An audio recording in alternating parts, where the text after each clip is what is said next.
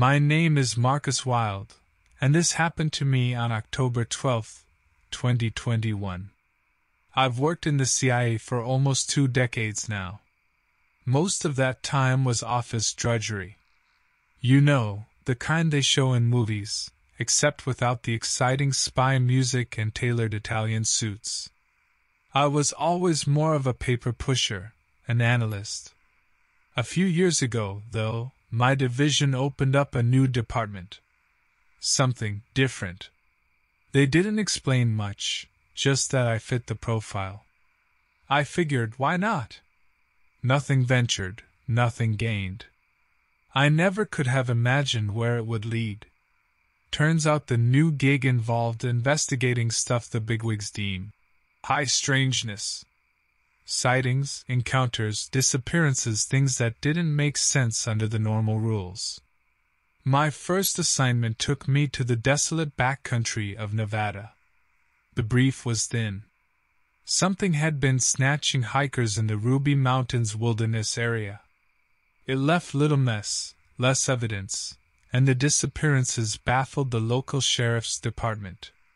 They eventually roped in the Park Service but came up empty-handed. So, there I was, freshly minted X-Files agent, hiking the same trails as those who never returned. I carried a sidearm, of course, but was unsure what good it would do against, well, whatever was out there. The Ruby Mountains are stark, beautiful, and empty. I had hiked for 4 days without seeing another soul, despite it being peak fall foliage season. The leaves were fire, the silence oppressive, and gnawing unease ate at me. I spent my nights in one of the small fire watchtowers dotting the hills just in case whatever was out there was nocturnal. The afternoon of the 4th day, I found the first sign. It was a campsite, barely disturbed, yet clearly abandoned. Sleeping bag unrolled, gear neatly stacked, but no people. A chill went down my spine. This was too similar to the other disappearances. A glint of metal caught my eye, and I moved closer to a pile of equipment. It was a camera, its lens shattered as if by a precise blow. Shuffling through the contents of a bag, I found several rolls of developed film. In a move that felt lifted from a bad horror flick, I slotted a roll into the camera and held it up to the failing light. A series of unremarkable landscape photos flicked by. Then, something else. Blurry shapes moving through the trees at uncanny speed. Too tall, too long, and the next image was even worse. A lone hiker, back turned to the camera, unaware of the hulking, contorted figure leaping on him from the shadowed brush. My heart pounded. Dropping the camera, I instinctively reached for my sidearm. A deep guttural growl vibrated through the silence. It came from above me. I spun around. It was crouched on the fire tower's platform, silhouette hunched against the blood-red sunset. Its form was wrong. Twisted limbs, fingers far too long, and a head far too large for its slender body. Yellow eyes glittered in the fading light, filled with malevolent intelligence. It lunged. I barely had time to raise my gun, firing wildly. The shots echoed through the mountains, but they didn't seem to stop it. Its unnatural agility was terrifying, like watching a spider in human shape dart and weave around my clumsy movements. The acrid smell of its breath filled my nostrils. As it closed in, I stumbled back against the railing of the tower. I was out of ammo. Fear jolted through me. My world narrowed down to its dripping jaws and the empty drop below me. In a split-second decision, I leaped backward, grasping the railing and letting myself fall into the twilight. There was the impact, the shock of cold water as I hit a deep creek bed far below, then scrambling and running downstream, driven by pure unthinking panic. I hid until morning, huddled under a rocky overhang. My ankle felt broken, every sound like the creature coming back for me. Finally, as the first rays of dawn painted the sky, I risked limping toward the nearest road, praying for a passing car. Luck was on my side. A ranger on patrol, shocked and concerned, found me a few hours later. I was in rough shape, cut, bruised, hypothermic, and probably babbling about monsters. I was taken to a hospital, and my story was met with the predictable mix of skepticism and thinly veiled concern about my mental health. Officially, the incident was ruled a freak accident in the wilderness. My supervisors at the CIA were more understanding, or at least feigned it well. My shattered camera and the damaged roll of film somehow vanished from my hospital room and were never recovered. They reassigned me back to my old desk job, and I suspect the only reason I wasn't completely written off is I was always a by-the-books kind of guy. No one believes me, of course. It sounds insane, even to my own ears. But I know what I saw. The creature out there, whatever it is still roaming the wild places. The memory haunts me, and I'm filled with a terrible dread for anyone unlucky enough to cross its path.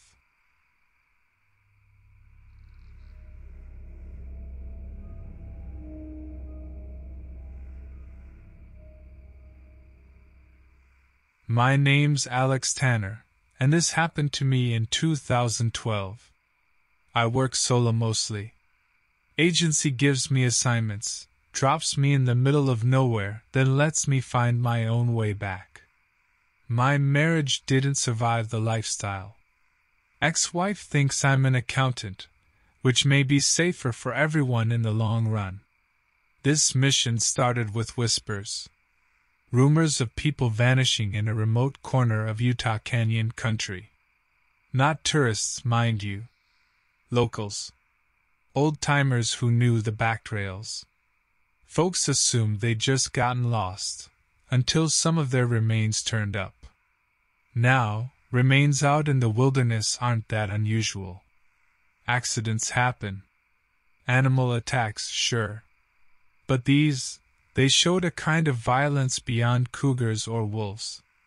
The reports had me puzzled. Messy. Overkill, but with a strange precision. The locals were spooked, talking of something monstrous, something not natural. That's where I come in. The canyons were a maze of red rock and shadows when I set out. Hiked in under cover of darkness, set up camp in a hidden gully. Place gives me the creeps, to be honest. A stillness, unnatural for the desert. Even the insects seem subdued. Spent 2 days watching, waiting. Third night it happened. Near full moon. I dozed off and woke to a prickling at the back of my neck. Movement in the darkness. Slow. Purposeful. My night vision's decent. I saw the silhouette against the skyline. Thing was huge, loping on 2 legs with an awkward grace. Too elongated to be human. Too controlled to be an animal. There was intelligence in its movements, a chilling sort of focus. The next moments are a blur. I grabbed my rifle, not sure if it'd work against this, but something was better than nothing. It saw me then. It let out a hissing wail, and lunged. I fired 2 shots, and it didn't even slow. I scrambled back, gun clattering from my grip, and tripped on a rock. The thing was on me in a flash. It had hands, long-fingered and tipped with what looked like claws. One slashed across my chest. Pain exploded, white and blinding. I managed to grab my backup pistol and fired point-blank. The creature screeched and stumbled back, giving me space to roll away. I glimpsed the damage I'd done, holes in its torso leaking some kind of black, oily fluid. Yet it still moved. Still stared at me with those burning eyes. There was no winning this fight. I turned and ran, fumbling through the darkness. I heard it crashing after me, but the canyons were a labyrinth.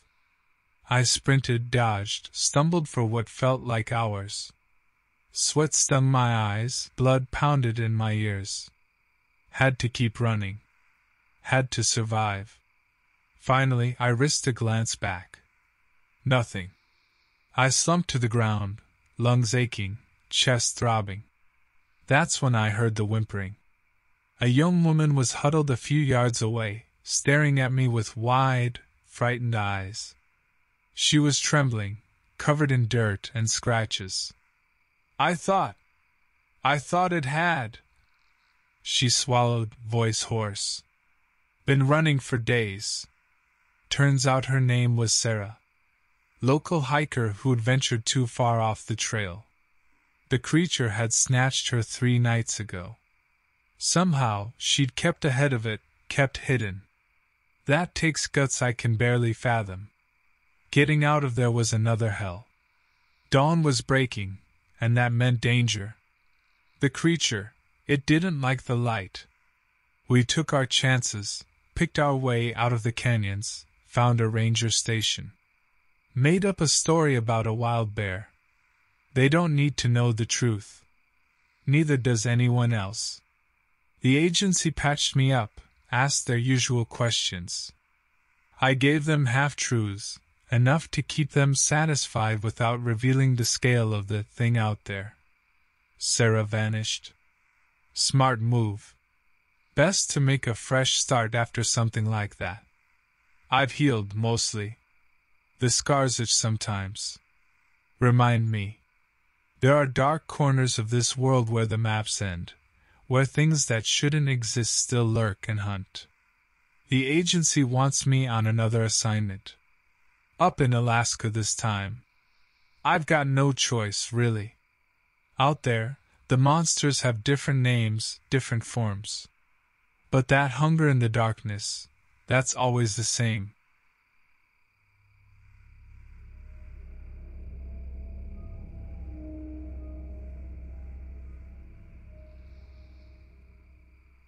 I'm Richard.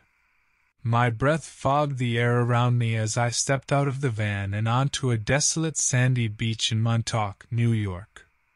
I was working with a specialized task force, tracking down and hunting monsters that threatened our society.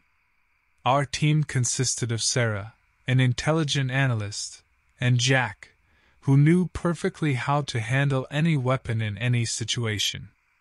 We were on a secret mission handed to us by our higher-ups that had me feeling quite skeptical of our world's hidden dangers. The sun was sinking behind the tree line, casting dancing shadows across the sand as Richard spoke in hushed tones. So, we're here because of reports about missing persons and some ferocious attacks on locals. Sarah added to what Jack said. Yeah, this is not the first time something like this happened. Remember Cincinnati? Jack chuckled at that mention. How could I forget?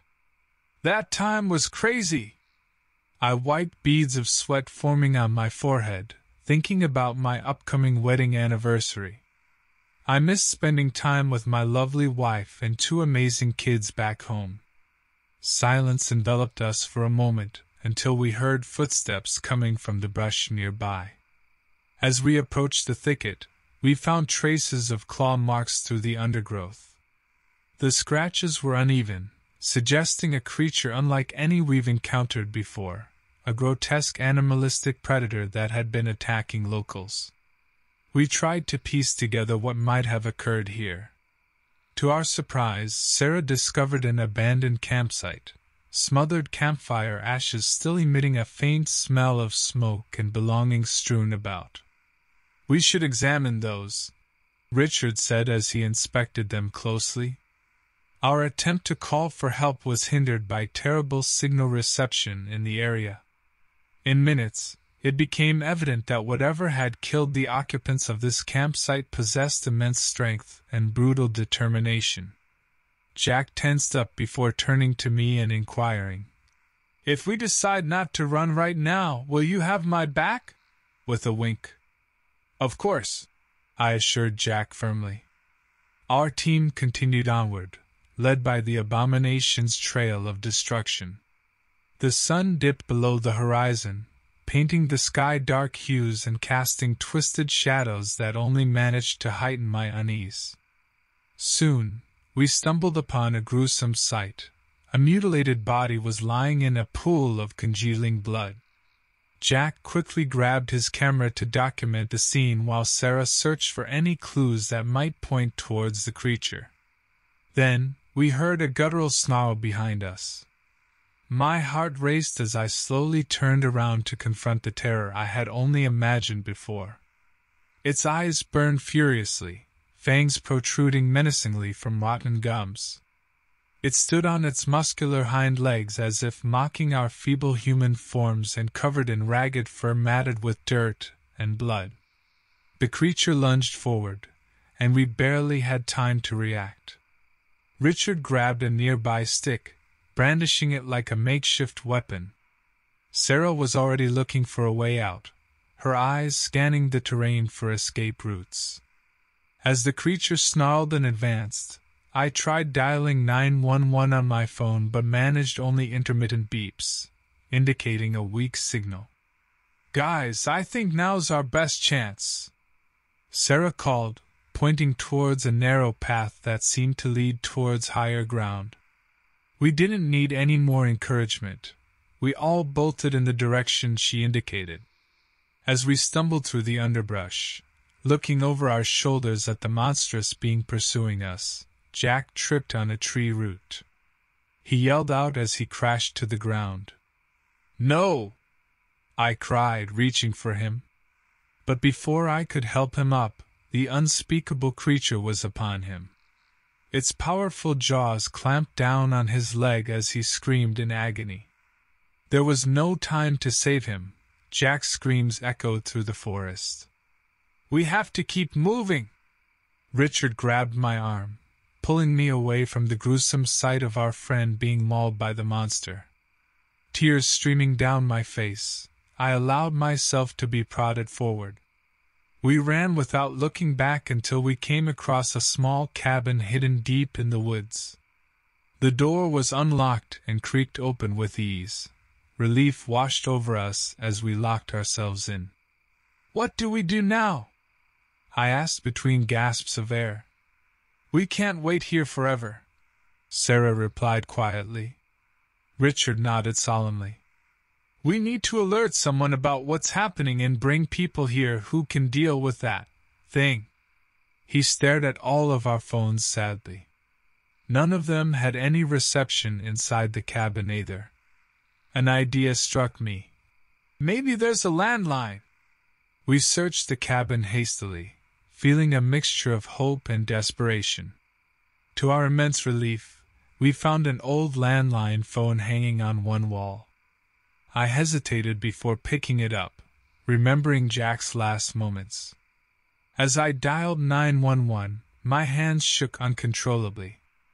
The operator answered promptly, and I relayed everything we had witnessed as calmly as I could, from the abandoned campsite to the monstrous creature attacking locals, leaving out no detail. The operator assured us that help was on its way and advised us to stay put in the cabin until their arrival. Hours passed and fear gradually gave way to exhaustion. We sat around a makeshift fire we had built inside the cabin, holding on to each other for comfort. When we heard distant sirens, relief flooded through us. Our ordeal would soon be over. The police arrived at the cabin with a team of armed officers prepared to confront any threat imaginable, but none of them had ever encountered a beast like this one before. They listened intently as we recounted our nightmarish experience and took detailed notes. Fortunately, they were equipped with tracking equipment that allowed them to pinpoint the general area where the creature might be hiding. As they prepared to hunt it down, we were taken back to town under guard. During our return journey, Sarah couldn't help but speculate. Could it have been some kind of animal that somehow mutated or evolved in some bizarre way? There have been cases of creatures developing strange adaptations because of environmental factors. I couldn't help but shudder at the thought. It didn't feel natural in any sense, but knowing there was potential scientific explanation did offer a tiny speck of comfort. We later learned that the police tracked down and killed what they called an unknown species similar to a bear or big cat. It wasn't ordinary. Its fur was denser and darker than anything they'd seen before. Officials closed off the area, as biologists and researchers swarmed to analyze the remains of the frightening creature. The trauma our group had faced changed us forever. We mourned Jack and found solace in remembering all the good times we had shared with him. Unlike many mysteries, there were no poetic answers or revelations, only fragmented theories. We were left with unsettling questions about what that creature was, where it came from, and whether there may be more of them out there, lurking in the shadows.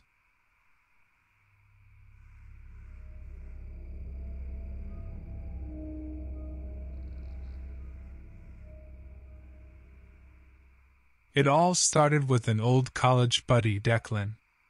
Always one for crazy weekend plans, even now with both of us settled into regular lives and 9-to-5s. This time, he wanted to check out Sequoia National Park in California. The giant trees, the remoteness, all of it. Me, I figured why not? I'm Jason, by the way, software engineer and definitely a creature of habit. A weekend in the great outdoors seemed harmless enough. Besides, he had this friend with a cabin right outside the park. His friend, Brianna, picked us up from the airport. Turns out the cabin was way farther in than either of us expected. An older A-frame tucked amongst dense pines, nestled against the steep hillside. Brianna had to use her ancient four-wheel drive just to tackle the narrow road. The farther we went, the quieter it got. My cell went dead miles ago. A little disconcerting, yeah, but something about the pure quiet felt good too. A nice reset from the digital world. Next morning, we did a short hike near the cabin. Nothing serious, just one of the less trafficked trails to get familiar with the area. Brianna pointed out all kinds of stuff I wouldn't even have noticed. Paw prints, scat. Normal hiker things, I guess. That afternoon, as the light waned, Declan got the itch to venture further. We took a dirt track that snaked around some old mines, following maps Brianna had given us. All good fun, if a little creepy, those deserted mine shafts gaping from the hillsides. We kept making dumb jokes about horror movies, getting bolder as we wound farther down the winding trail. It started with the noise, like branches breaking, then the scrape and thud of something large. The smell was next, wet fur and decay, thick enough to cut through the cool air. Then, an ear-splitting roar echoed through the trees. All that bravado went right out of us. We started scrambling back toward the mine. Declan tripped, and suddenly that thing, whatever it was, crashed out of the undergrowth. I swear, even at 15 feet I barely registered its form. Huge, covered in ragged fur, eyes like cold embers. There was another snarl, blinding speed, and the world exploded. Declan went down, just vanished amongst the pines. Brianna yelled for him, staggered over. That's when I saw the blood spattered across the rocks and leaves, and a chunk of deck mangled among it. Shock froze me as that huge shadow reared up again. Brianna was screaming, running blind at that point. She wasn't going to make it. My feet finally started moving, but not following her. Instead, I dove straight for the old mining shaft. A split-second decision, and somehow it paid off. Brianna was still stumbling as the shadow barreled into the open with a deafening bellow. She screamed, not even 5 feet between her and those gaping jaws. eyes that held no humanity, no emotion. Just hunger. Then she vanished with a bone-shattering crack. Silence fell with the last of the echoes. Inside the mine, it was pitch black. The smell of dust and damp earth mixed with a deeper metallic tang I knew was blood, hers. And the sense it would find me somehow, snuffle me out like it did them, left me gasping, scrambling with numb fingers for my lighter. Just a flicker of light to orient myself in the blackness. My hand hit something. Cold metal. An abandoned ladder, maybe? That's all I remember thinking before that monstrous roar broke the air, shattering my eardrums, echoing right outside the mine shaft. I was certain it knew. Hours? Days? I lost track down there. I heard it digging, scrabbling outside, then that horrifying snuffling noise almost at the opening itself. But in the end, it vanished back into the trees, its bellows fading. When I finally crawled out, it was nightfall.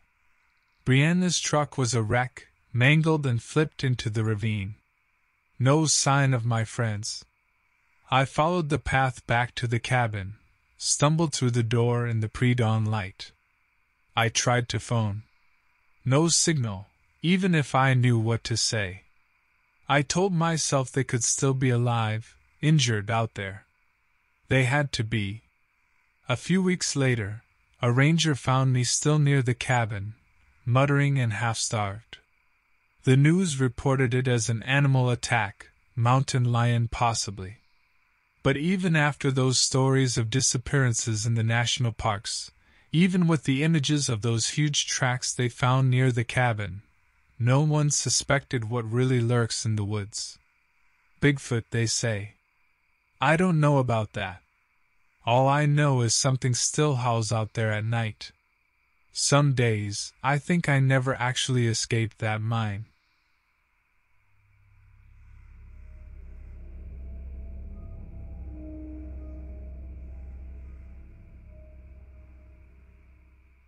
My name is Ellis Carver, and this happened to me on October 12, 2003, out in Olympic National Forest, Washington State. Been a ranger all my life, just like my dad and his dad before him. I know these woods like the back of my hand. Seen plenty of things tourists never will, bears, bobcats, even the odd wolf passing through. Nothing ever truly dangerous though. At least, not until that day. Now, this part of the forest is remote. We're talking no cell service, barely a signal for the radio. That's why my partner and I mostly stick together on patrol, especially if there's been a report of trouble. That morning was one such case. A group of campers hadn't made their scheduled check-in. Could be nothing, but it's our job to investigate. My partner's Dale Flynn, a good guy, bit of a jokester, but knows his stuff too. We hike in, following the trail to their last known campsite. Place is empty, tent still set up. No sign of a struggle, no trash left behind like a bear got into their things. Just gone. That's when we start getting a bad feeling. Dale suggests we split up. Cover more ground. I don't like it, but he's right. We agree to stick within shouting distance and check in over the radio every 20 minutes. We head out, me going deeper into the trees, Dale circling wide towards the south. It's slow going, terrain full of brush and fallen logs. I'm calling out for the missing campers, half expecting them to wander out of the bushes, confused and hungover. An hour passes, and the hairs on the back of my neck start to prickle. Too quiet. No birdsong, no squirrels rustling in the leaves. Even the wind seems to have died. And Dale, he hasn't answered a radio check in a while. I try again. Dale? Come in, Dale. Over. Static crackles back. I break into a cold sweat. That sinking feeling in my gut intensifies. Something's wrong. I shout his name, my voice cracking in the unnatural silence. Nothing. Then I see it.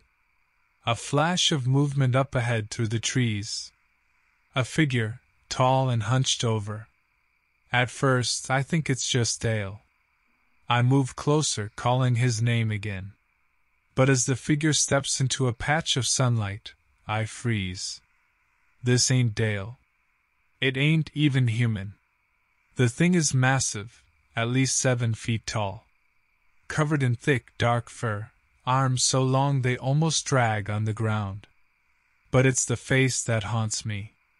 Like a man, but twisted. Huge jaw jutting out, filled with yellow teeth. The eyes, small, black, glinting in the dim light. Intelligent. It notices me, lets out a low growl that rattles my bones.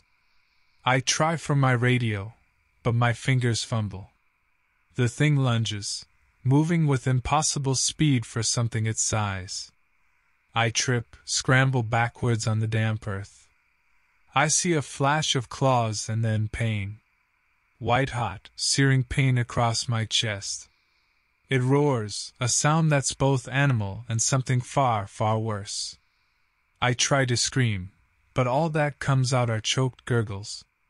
The creature looms over me, reeking of rotten meat. It raises a massive paw, the claws glistening in the half-light. My time is up. I close my eyes, bracing for the end. And then, gunshot.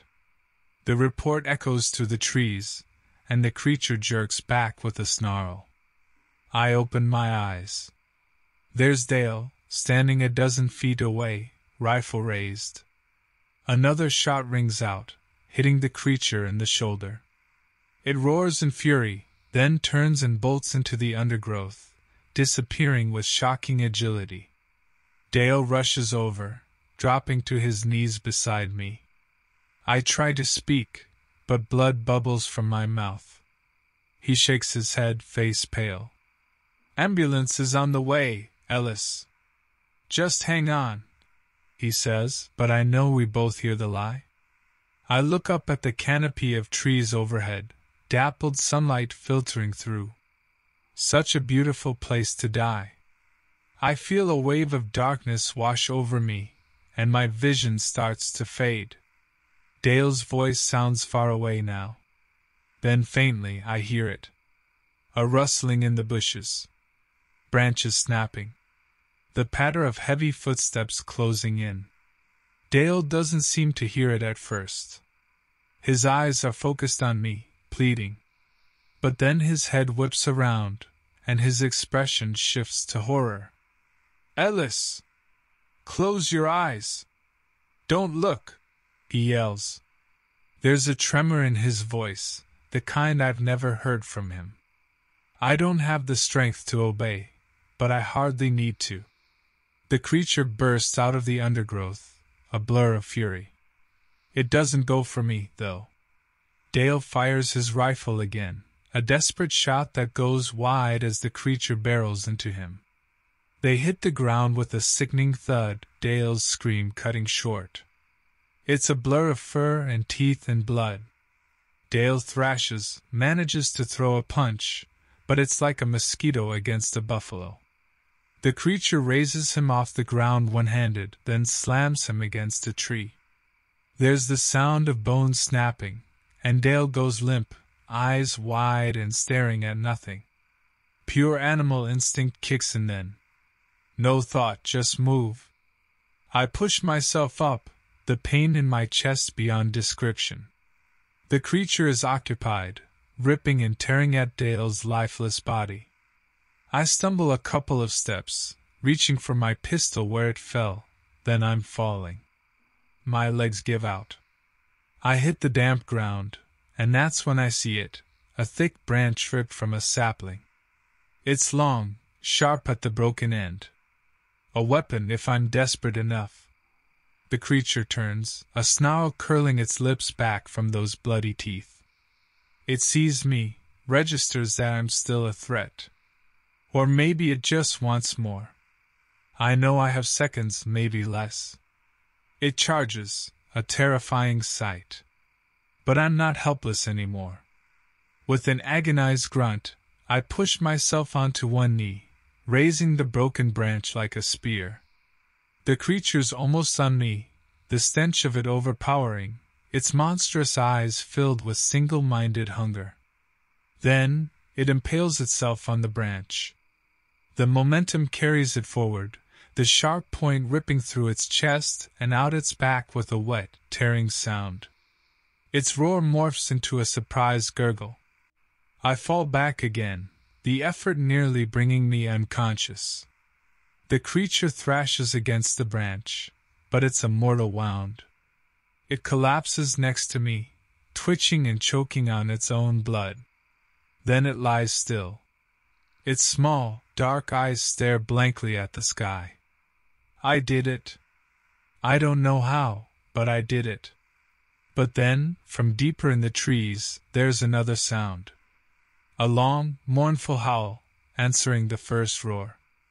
And then another, closer. And another. Too many to count. Panic floods me anew. Dale's wrong. I'm not going to make it. Blackness threatens to consume me. I fight it, scrambling, crawling, dragging myself along the forest floor. My breaths are ragged, my cries for help barely whispers. I have no idea where I'm going, just the instinct to get away, to put distance between myself and the monsters that will soon be here. The pain fades in and out. I feel the cold earth beneath my fingers, smell the rich scent of decaying leaves. Then I see it. A flicker of light up ahead. The forest opens up, and there, a road. It's small, more of a gravel track than a proper road, but salvation just the same. I crawl towards it, fueled by sheer, desperate hope. I collapse at the edge of the gravel, and I don't have the energy to do more. Everything is dim, vision blurring again. Then headlights. A car is coming, jolting along the uneven path. I try to shout, to wave, but all I can manage is a feeble croak. The car stops. Doors slam, and there are voices. Concerned voices asking if I'm hurt. My blood-soaked ranger uniform is answer enough. Someone calls for help, a voice trembling on a cell phone. It's going to be all right, they say. Help is on the way. I want to believe them. But I also hear the rustle of leaves in the forest, the snapping of twigs. They're coming closer. The headlights illuminate the tree line, casting long, sinister shadows. I try to tell them to get back in the car, to run. My mouth works but nothing comes out. A dark shape emerges from the woods, then another, and another. Small eyes glint back at me in the harsh glare of the headlights. The people with me gasp in fear. One of them starts to scream. I close my eyes. I don't want to see what happens next. I wake up in a hospital bed. Clean sheets, the smell of disinfectant. My head is pounding, and my chest feels like it's on fire, but I'm alive. Alive, but not alone. Janice, my friend from the ranger station, sits by my bed. There are dark circles under her eyes. She forces a smile, but it trembles as she reaches for my hand. They found you on the side of the road, she says, her voice thick. A couple of hikers. You were barely conscious. Dale didn't make it, Ellis. The news hits me like a physical blow. Grief and guilt wash over me in a numbing wave. She talks about the rescue team that went in, about how they found Dale's body, and what was left of the creature I killed.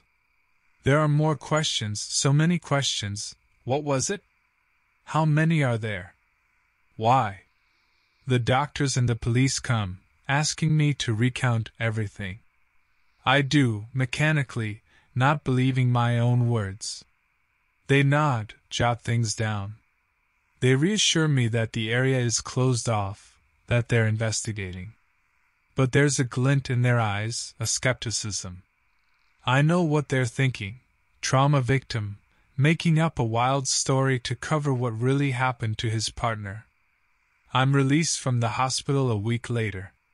There's a small memorial service for Dale. Afterwards I go back to my cabin, the one I was living in before all this. I should feel safe there, but I don't. The trees stare at me accusingly through the windows. Every creak of the floorboards, every rustle of the wind is a potential monster lurking at the edge of my awareness. I try to get back to work, to routine. But it's impossible. The rangers look at me with pity, like I'm a ticking time bomb. They whisper when I'm not around. Out in the woods, every shadow, every snap of a twig sends a jolt of terror through me.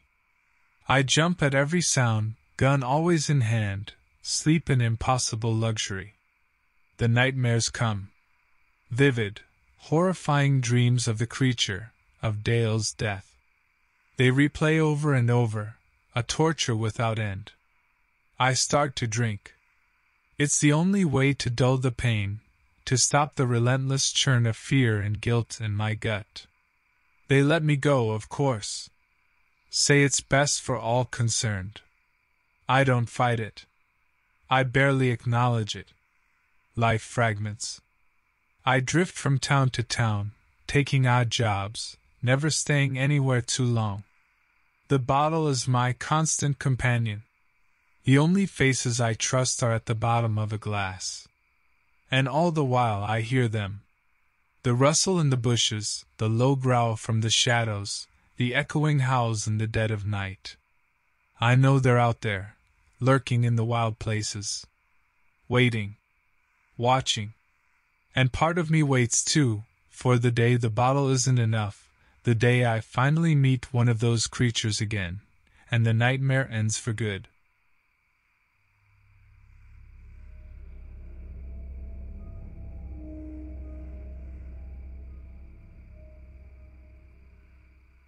My name is Declan Murphy, and this happened to me on July 4th, 2006.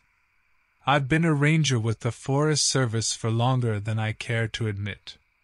Mostly, the job's about keeping an eye on trail conditions, busting illegal campsites, the kind of stuff folks might take for granted. But out here in the remote stretches of the Idaho backcountry, well, you see things that don't always end up in the official reports. That summer had been a scorcher, the woods tinder dry and crackling underfoot. I was heading alone to check out smoke reports by an old fire lookout tower near the Selkirk Mountains. Routine, usually.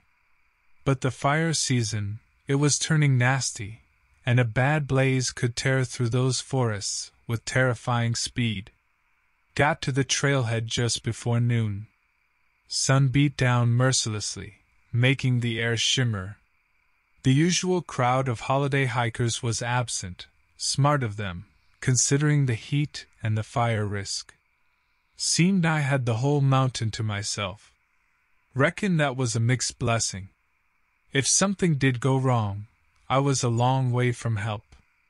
Still, duty called. I filled my water canteen, shouldered my pack, and headed up the trail. Didn't take long for that sense of unease to prickle the back of my neck. Wasn't just the heat making me edgy. Something about the forest felt wrong. The wildlife was missing. No birdsong, no squirrels rustling in the underbrush, even the buzz of insects faded out the deeper I went. Just an oppressive kind of silence. By late afternoon, I was closing in on the lookout tower. The smoke had been a false alarm, likely another hiker being careless with their campfire. But that didn't explain the growing dread coiling in my gut. Then I found the signs. First, there were the prints. Massive things, way too big for a bear, sunk into the dried mud by a stream. The shape was all wrong, claws longer than my hand, A heel pad that didn't belong to any animal I recognized. Whatever made those prints, it walked on two legs. Then the trees. Thick gashes raked through the bark, higher up than even a grizzly could reach standing on its hind legs. And a few thick strands of coarse, dark hair snagged in one of the gashes. Sent a shiver down my spine. The lookout tower was just ahead. It was an old wooden thing perched on a rocky outcropping, offering panoramic views of the surrounding peaks. A good place to spot fires, also a good place to get cornered. I crept closer, rifle at the ready. If a bear had gone rogue, if some poacher was up here causing trouble, this was where I'd find them. But what I found chilled me far more than any man or ordinary beast. The tower's base was splattered with something dark and sticky, blood. A ripped piece of bloody denim lay by the wooden ladder. The scent of copper and something far fouler hung heavy in the air. And in the dirt around the tower were those massive footprints again. Slowly, heart pounding a frantic rhythm against my ribs, I circled the tower. The blood led up the ladder, towards the observation deck. I didn't want to see what was up there, didn't want to confirm what my gut already screamed at me. But sometimes with this job, there's no walking away from the ugly truth. I took the ladder rungs one at a time, hand tight on the splintery wood, rifle ready to bring up. The breeze had picked up, carrying a fresh wave of that foul, rotten meat stink with it. I reached the top and steeled myself to look. My first thought was there had been a struggle right out of some nightmare. Blood smeared the wooden planks. Bits of what looked like torn clothing clung to rusty nails. But there was no body. Just an overturned camping chair, a scattered map, and the remnants of what must have been a hastily abandoned meal. Then I saw it, crouched in the far corner of the deck. At first I mistook it for a shadow, just a trick of the fading afternoon light. But then it moved. It was like no creature I'd ever encountered. Humanoid, in a grotesque kind of way, but far too tall, close to 7 feet even in its hunched posture. Lean and muscled, covered in patchy black fur, with a narrow elongated skull that sloped into a wolfish snout. But those eyes, they were worst of all. Small, yellow, and burning with a hunger that was primal yet cunning. It let out a low, menacing growl, baring needle-like teeth. Then, without warning, it sprang. The thing was on me in a heartbeat, a blur of claws and teeth. I fired off a wild shot, more of a reflexive jerk than anything aimed. The bullet went wide, tearing into the rotting wood of the railing. Snarling, the creature batted my rifle aside with a strength that sent the weapon flying from my grip. I stumbled backwards, tripping over the discarded camping chair. It lunged at me, claws outstretched to rip. Pure instinct took over. I flung myself over the railing.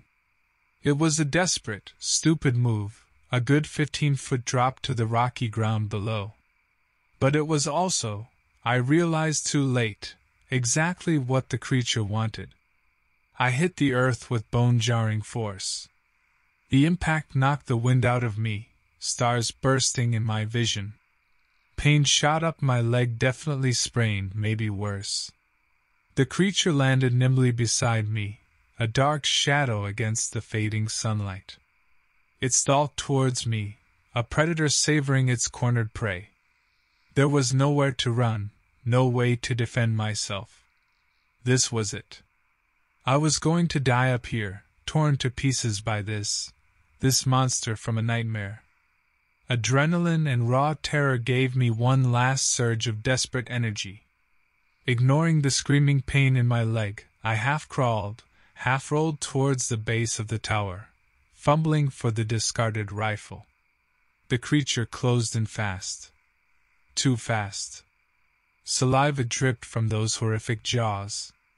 I managed to grab hold of the rifle stock, yanked it close, just as the thing lunged.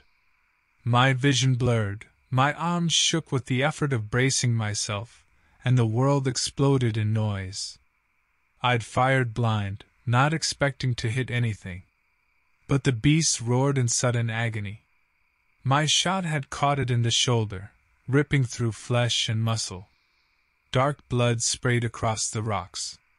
Stumbling back, it glared at me with pure malevolence, but there was a wary glint in those wicked eyes now, too.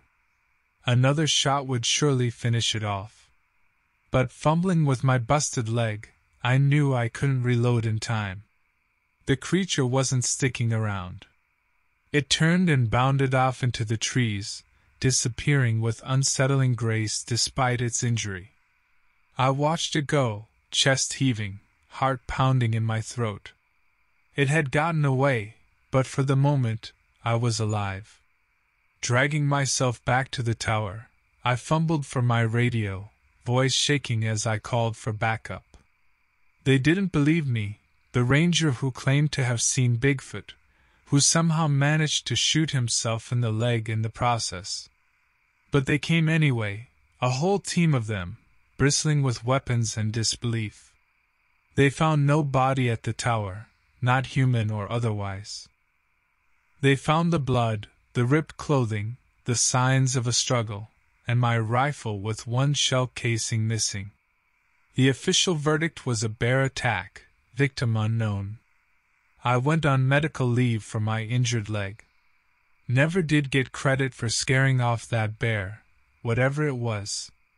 Folks whisper, up there in the high country, about the tower with bloodstains they couldn't wash clean, about the ranger who went a little crazy after what he saw.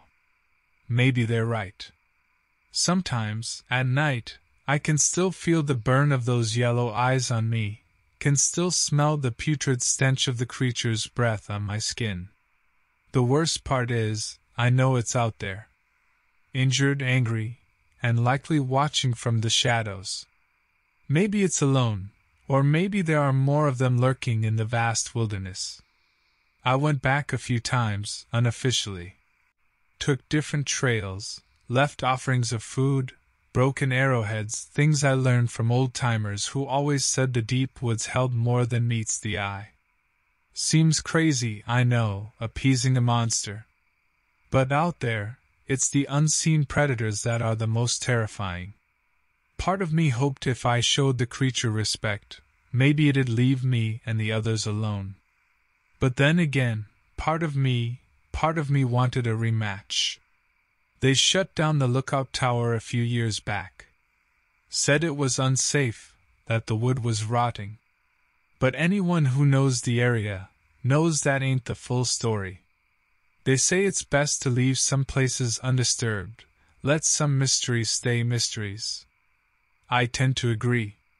Still, every time I drive past those mountains, part of me itches to go back, to follow those inhuman footprints into the wilds. See, the folks who call me crazy, they haven't felt the weight of that unnatural gaze. They don't know how quickly the world can flip into a darker place, where old maps fail, and the rules of predator and prey get rewritten. The wilderness, it's a beautiful place. But sometimes, there's more beauty in not knowing what lurks in the shadows. It keeps you humble, and it just might keep you alive.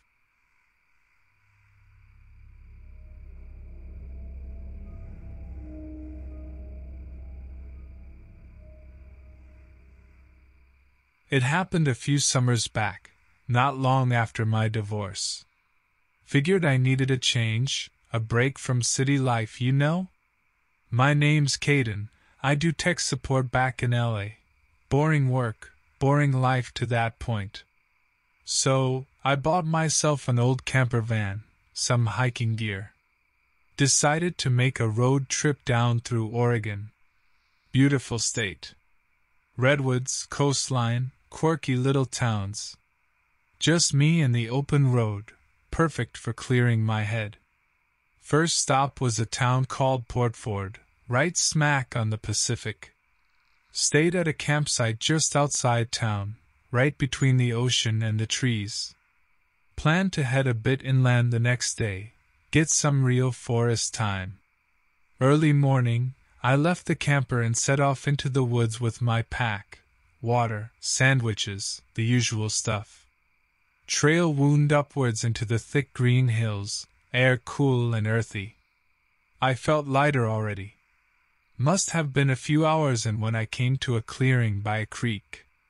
Perfect stop. I ate my lunch there, soaking up the quiet. That's when I heard the scream. Human, woman's voice, faint but definitely shrill with terror. Figured it must be an injured hiker or something. I hollered a "Hello?" back, then started in the direction the scream came from, picking up the pace. Found no sign of a trail, just thick underbrush. Still, that voice, couldn't leave it alone, could I?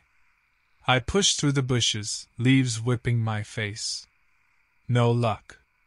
Just as I was about to turn back, the screaming started again, but different.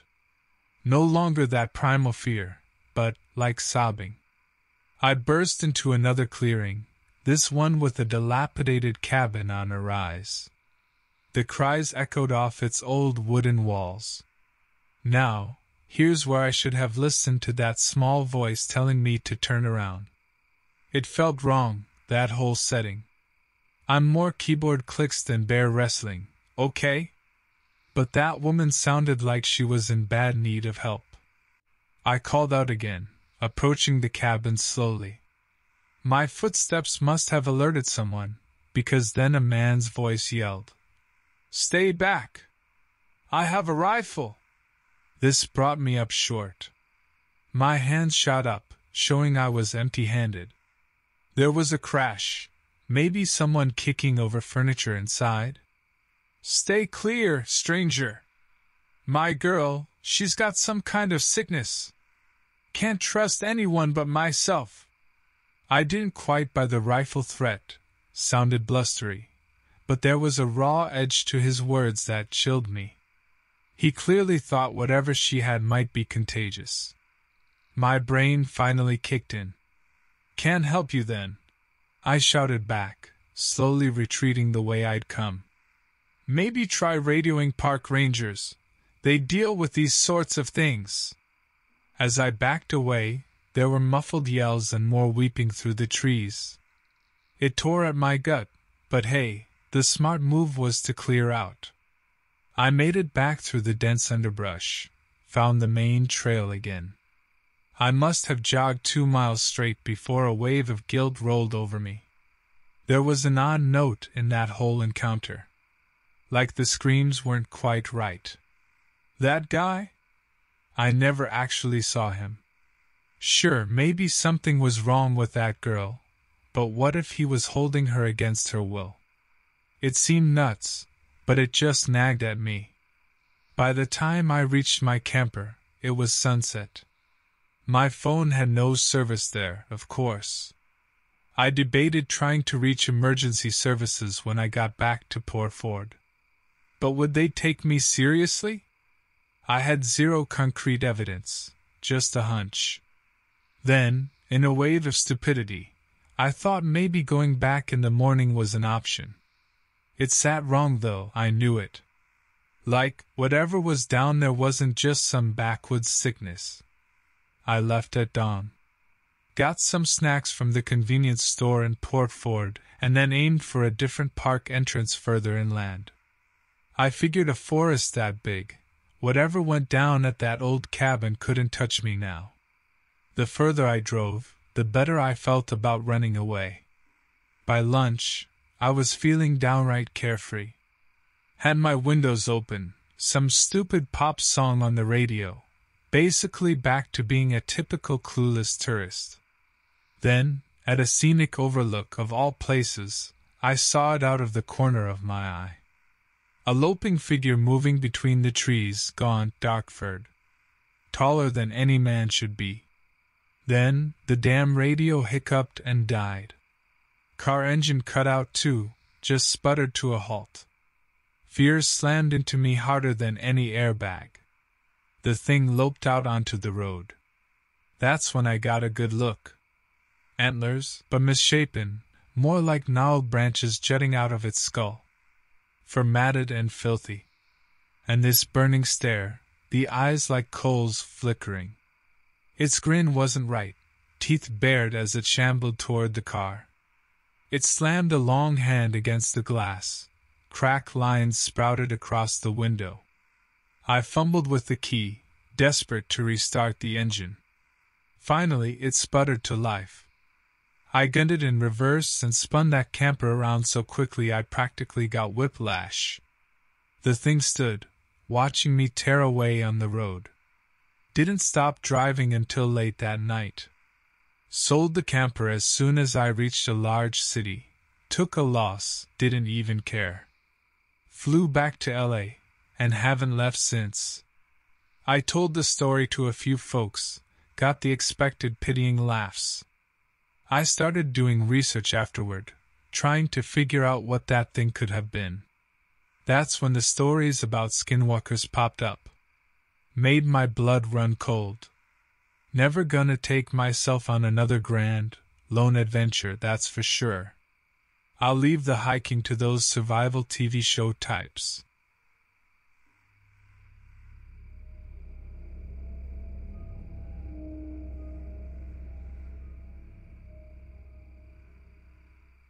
A while back, I got hired as a firefighter for Collier's Seminole State Park.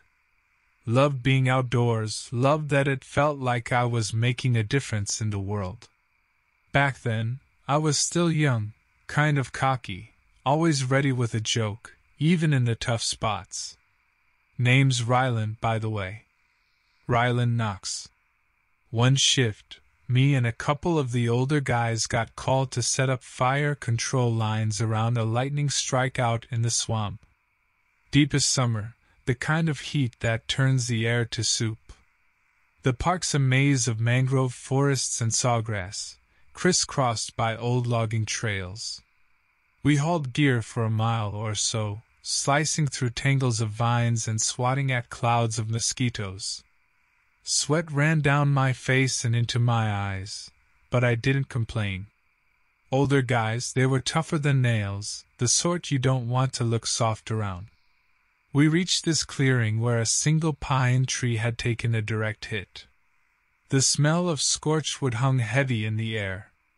We got to work digging trenches, soaking the ground with hoses to keep any stray sparks from catching. It was near sunset when we finished.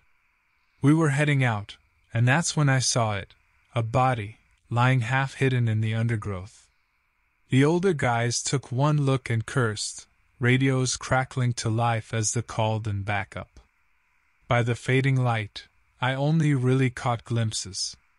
Bloated, sunburned skin, shredded clothes, not an animal attack, that much was clear. It felt colder in that clearing, then, even with the fading heat. Something about the death was off, the body wrong somehow. I kept my mouth shut while the cops processed the scene. It was only on the way back to the station, listening to the senior firefighter curse and mutter, that I started to piece things together. See, he mentioned finding another body like that a year or so back.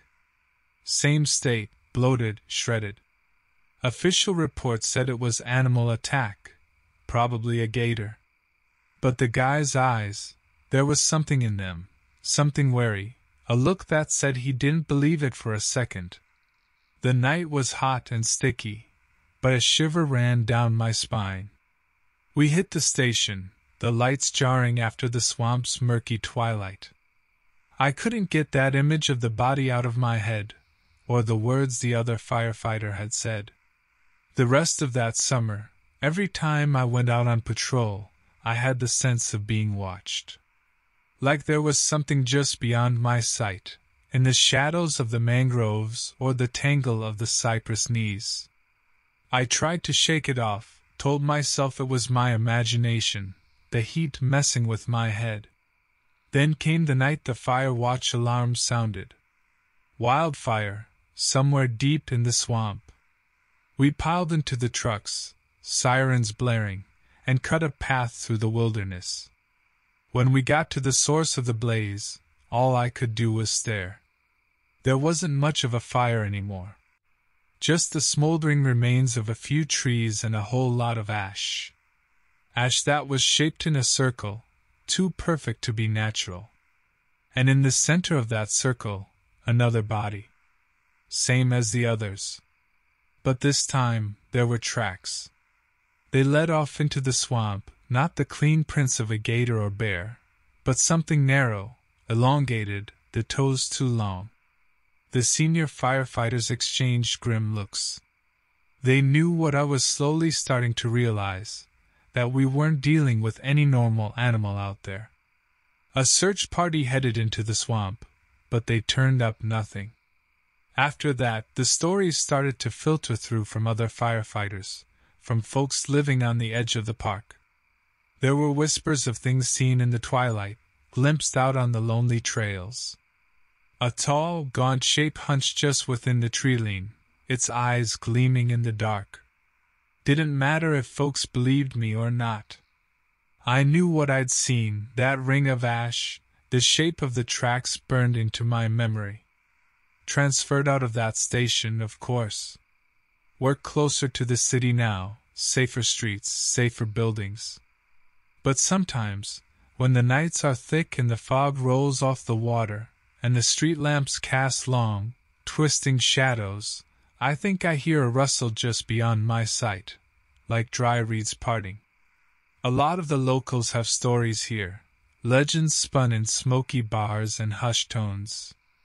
Old tales that get passed down, about unnatural things lurking in the darkest corners of the swamp.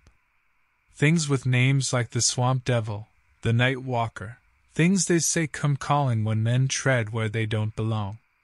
Maybe those stories are just stories. Or maybe there's a flicker of truth to them, a warning wrapped in shadow and myth. Couple of years later, I ran into one of the older firefighters from that station, the one who had told me about the other body. We had a few beers, got to talking, and I asked him, point blank, what he thought was out there. He got a faraway look in his eyes, took a long swig of his drink before he answered. Told me that his granddaddy, way back when, used to hunt deep in the 10,000 Islands. One night, out checking his traps, he claimed to have seen something step out of the mangroves. Not an animal, he'd sworn, not any kind of man either. He described skin the color of swamp water, long, ropey limbs, a face stretched wrong, and eyes shining with a cold hunger.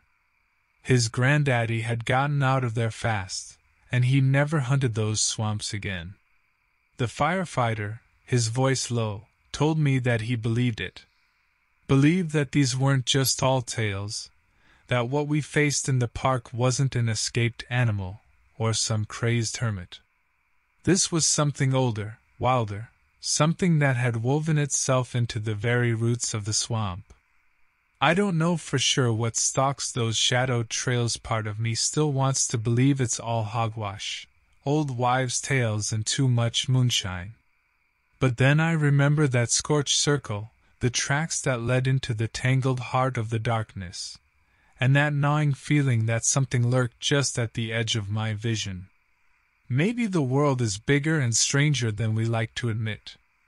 Maybe some places are meant to keep their secrets, and in the depths of the Everglades, where the sunlight can barely penetrate, there are things better left unseen. Those who know to tread carefully on that swampy ground, to keep a wary eye on the shadows. Because there's something else out there, watching and waiting, a creature of folklore and whispered warnings, forever bound to the wild, untamable spirit of the swamp.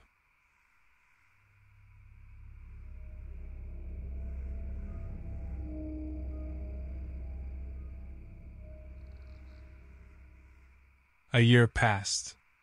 Maybe two. Time blurred the edges. It started with a trip into the depths of the Everglades, a fishing expedition with a buddy of mine. Call me Cole. Cole Tanner.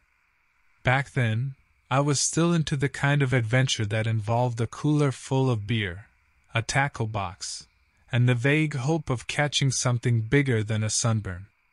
Florida's wilder spots seemed like the place to go, and my friend Ezra knew every twist and turn of the glades from his old scouting days. Alligators and bass, he promised. Maybe a big gar, too, if we're lucky. Lucky wasn't a word in my vocabulary. But we piled into his battered Ford, and a hot morning found us puttering down a narrow canal in his old John boat. The motor coughed and wheezed, and the muddy water lapped at the decaying fiberglass. Cypress trees lined the shoreline, their branches draped with moss. I had a beer in my hand, and the whole setup seemed right to me. "This is prime gator territory," Ezra said, his eyes scanning the tangle of roots.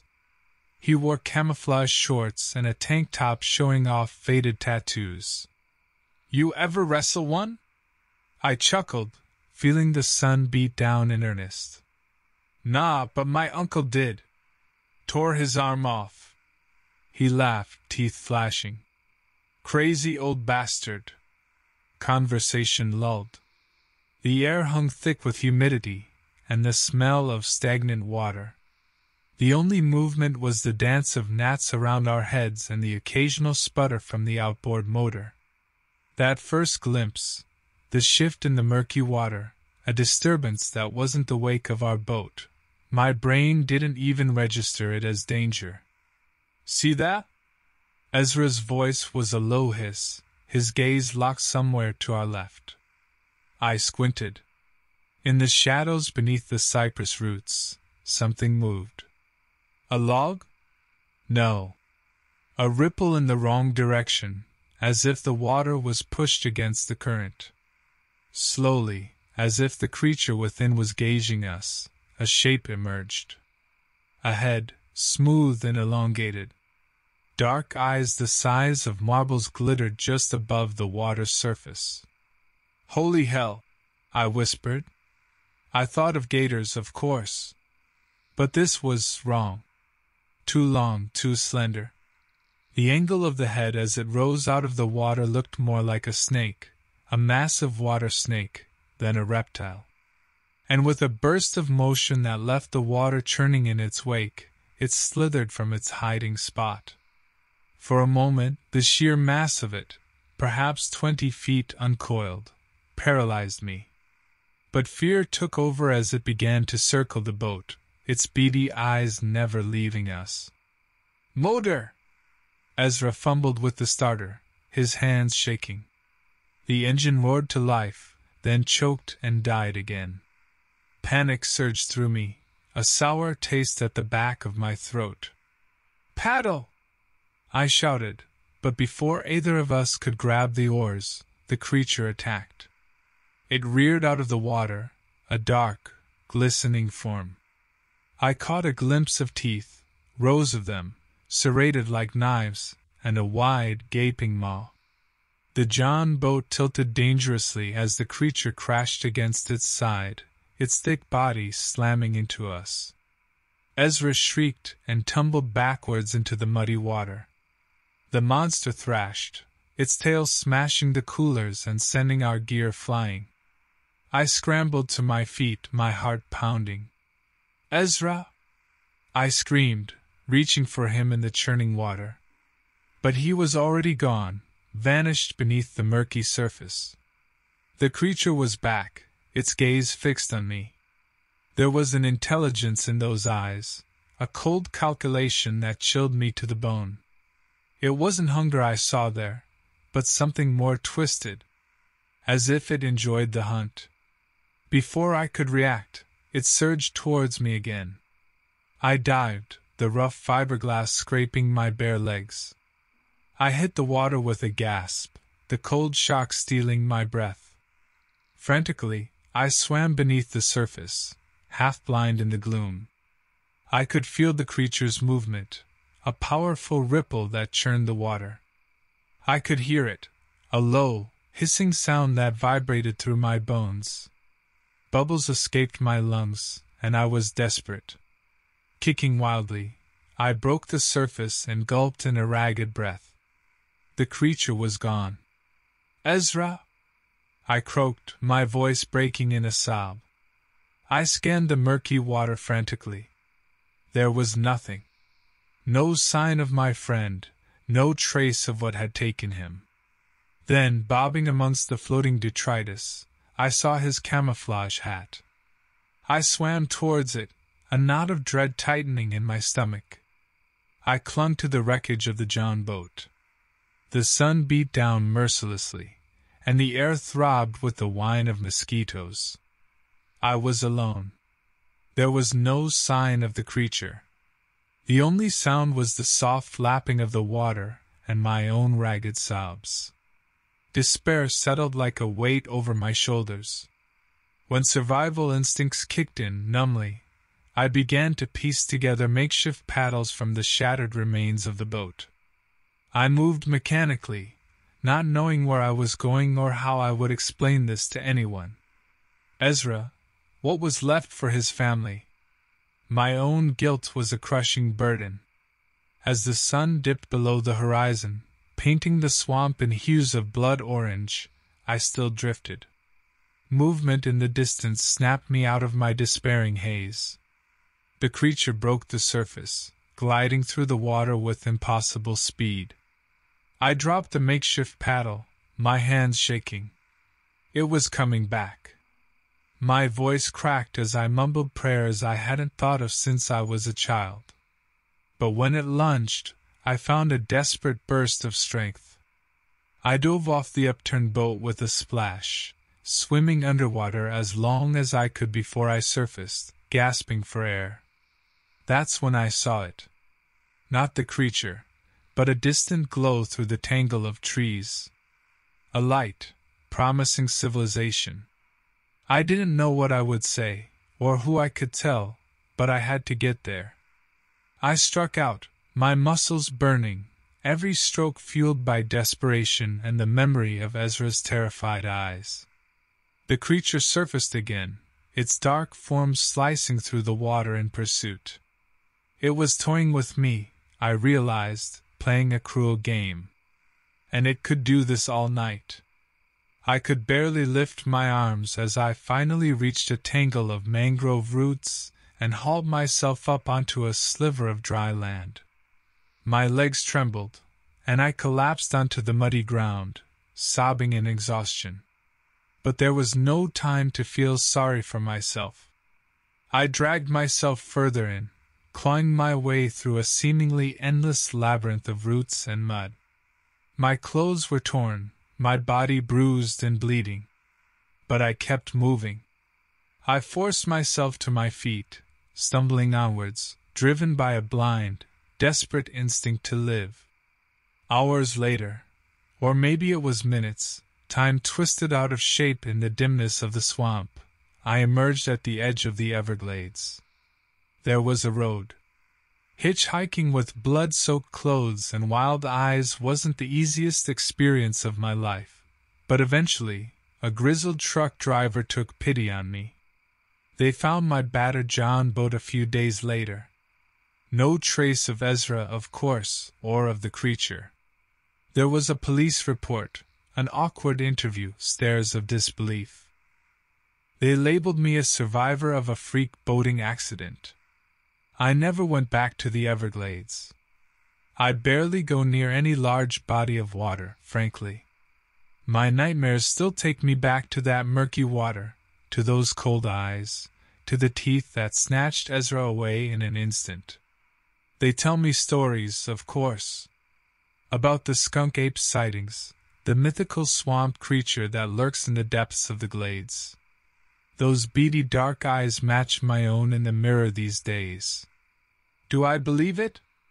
I don't know. All I know for sure is that there are things out there, hidden creatures. And sometimes they hunt us for their cruel sport.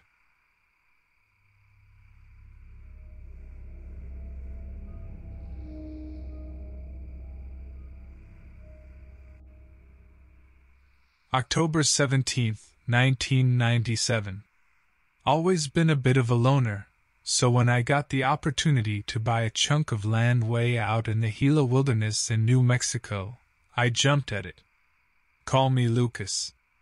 Ex-military, saw enough of the world to know I preferred the quiet life.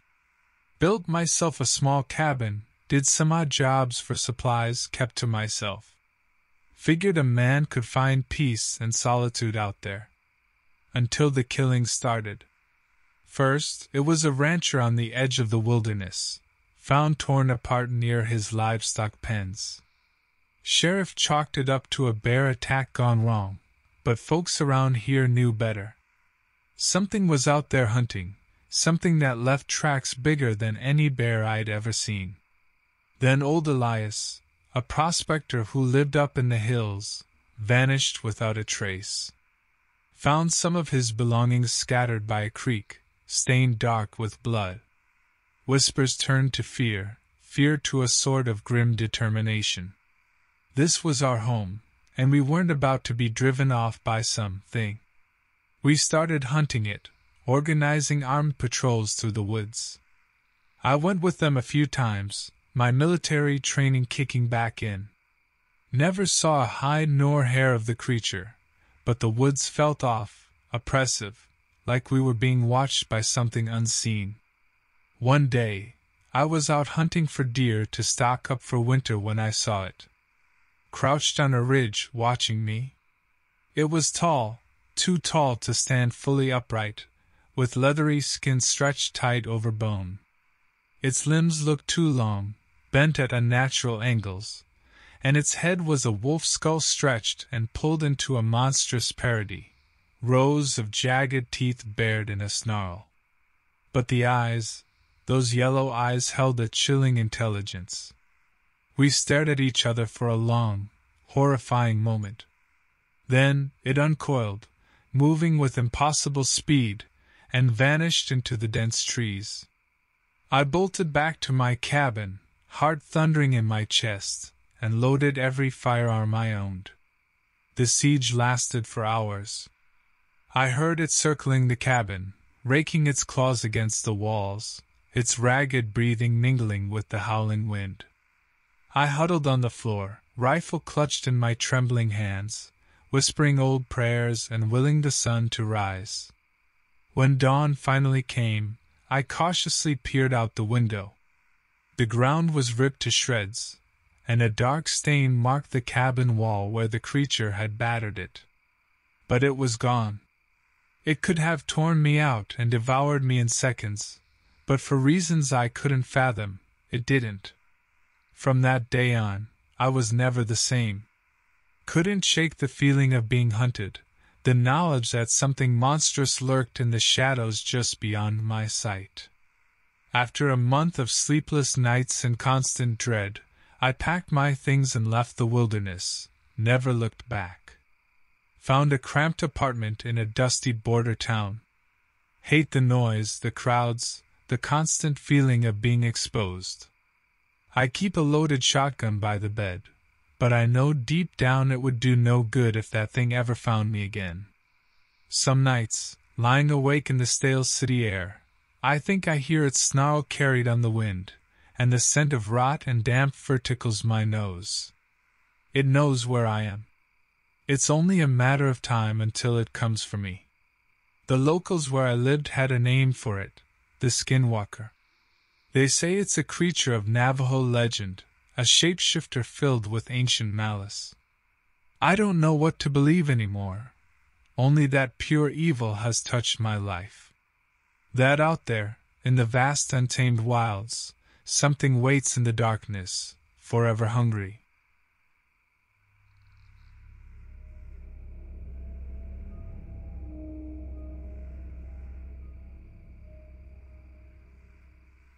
August 21st, 1999. Wanted to get away from it all. The frantic pace of city life, the constant noise, the feeling of being just another cog in some giant, uncaring machine. Found a piece of land tucked into the Ozarks, built myself a cabin, figured I could live a simple, peaceful life out there. Call me Wyatt. Ex-Army Ranger, But you wouldn't guess that looking at me now, chopping wood in my faded flannel and worn jeans. First year went by quiet enough. Hunted, fished, got to know the rhythms of the woods. Then people started disappearing. Ezra, a grizzled old trapper who kept to himself, gone without a trace from his shack deeper in the hills. Couple hikers vanished from a popular trail. Search parties turned up nothing. Whispers started amongst the scattered folks out here. Wild hogs getting bolder, or maybe a mountain lion with a taste for human flesh. I tried to brush it off, but a sense of unease started to prickle at the back of my neck. Something wasn't right. Those disappearances felt different, too clean, too calculated. Then I found the deer carcass. Half-eaten, stripped of flesh in a way no predator I knew would do. And beside it the tracks, larger than a bear's, with claws that looked longer than my damn fingers. That's when the dread settled deep in my gut. Something unnatural was out there. I started taking precautions, secured my cabin, kept my rifle loaded at all times. Nights were the worst. The woods seemed to go deathly still, and I'd swear I could hear ragged breathing, rustling footsteps just beyond the feeble ring of firelight. Finally, it came for me. Woke up to a noise like branches snapping. The full moon painted the clearing outside my cabin in an eerie silver glow, and that's when I saw it. Hunched by the tree line, it was easily 8 feet tall, covered in matted fur. It had a wolf-like head, but twisted and wrong, its muzzle stretched out too long, full of gleaming teeth. The eyes, those damn yellow eyes, burned with a hungry intelligence that made my blood run cold. I fumbled for my rifle, fired a shot that rang out in the night. The thing snarled, a bone-chilling sound, and bolted upright. For a terrifying moment, I thought I was dead. It charged, moving with blinding speed. The door splintered under its impact, and I barely scrambled out the back window. I ran for what felt like hours, the creature's ragged snarls and the crashing of its pursuit echoing through the trees. Finally, just when I thought I couldn't run another step, I stumbled onto a logging road, flagged down a passing truck. Didn't even look back at the tree line, just threw my pack into the truck bed and collapsed, gasping for breath. The trucker gave me a long, suspicious look but drove me to the nearest town. I reported the attack to the sheriff, some half-baked story about a bear gone rogue. He didn't buy it, but what could he do? I didn't stick around to find out. Never set foot in those woods again. Now I drift from one cheap motel to the next, always on the edge of town, where the darkness doesn't feel quite so vast and ancient. Every rustle of leaves sets my heart pounding. I catch glimpses sometimes, a hulking shape out of the corner of my eye, and the rotten stench of it wafts through my nightmares. City lights don't feel so bad anymore. At least the monsters here have human faces. Out there in the wild, lonely places, there are things far older and more terrible lurking in the shadows. I ran from it, but I don't think I'll ever truly escape. Maybe when it finally corners me, maybe then I'll find out what the locals call it, the Ozark Howler, or something older still.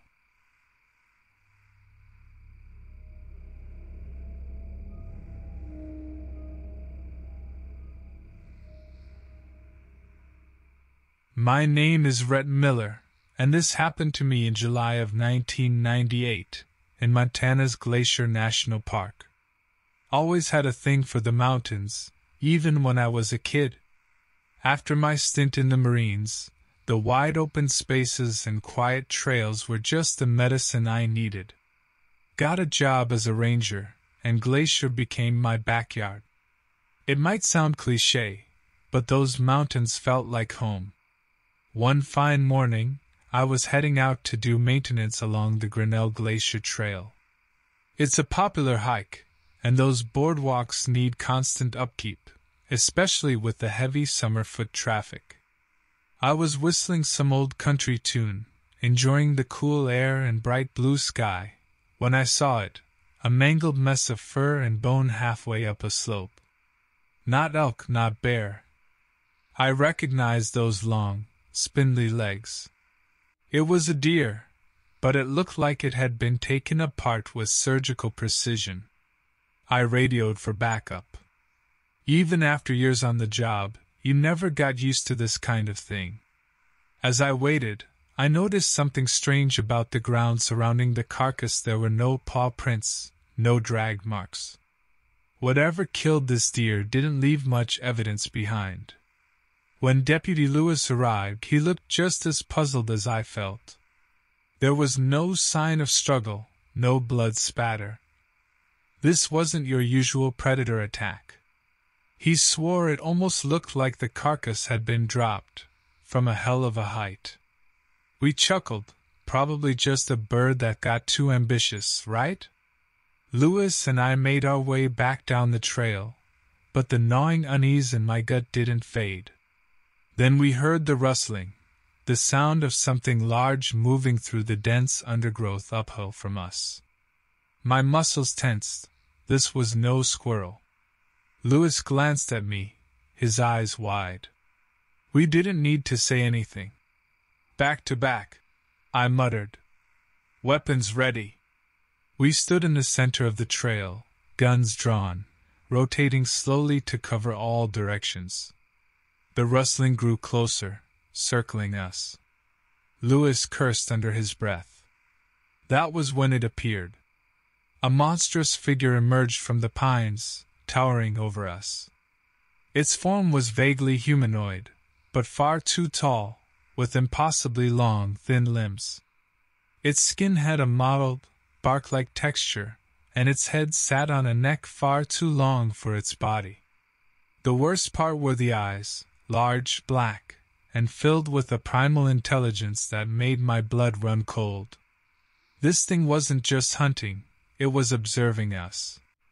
We held our ground, trying to project some semblance of authority, but I felt like a rabbit caught in the headlights. My gut told me to make a run for it, but Lewis held up a hand. He inched his radio towards his mouth. Dispatch, this is Deputy Lewis. We have a situation at Grinnell Trailhead. Require immediate. The creature lunged, moving with inhuman speed.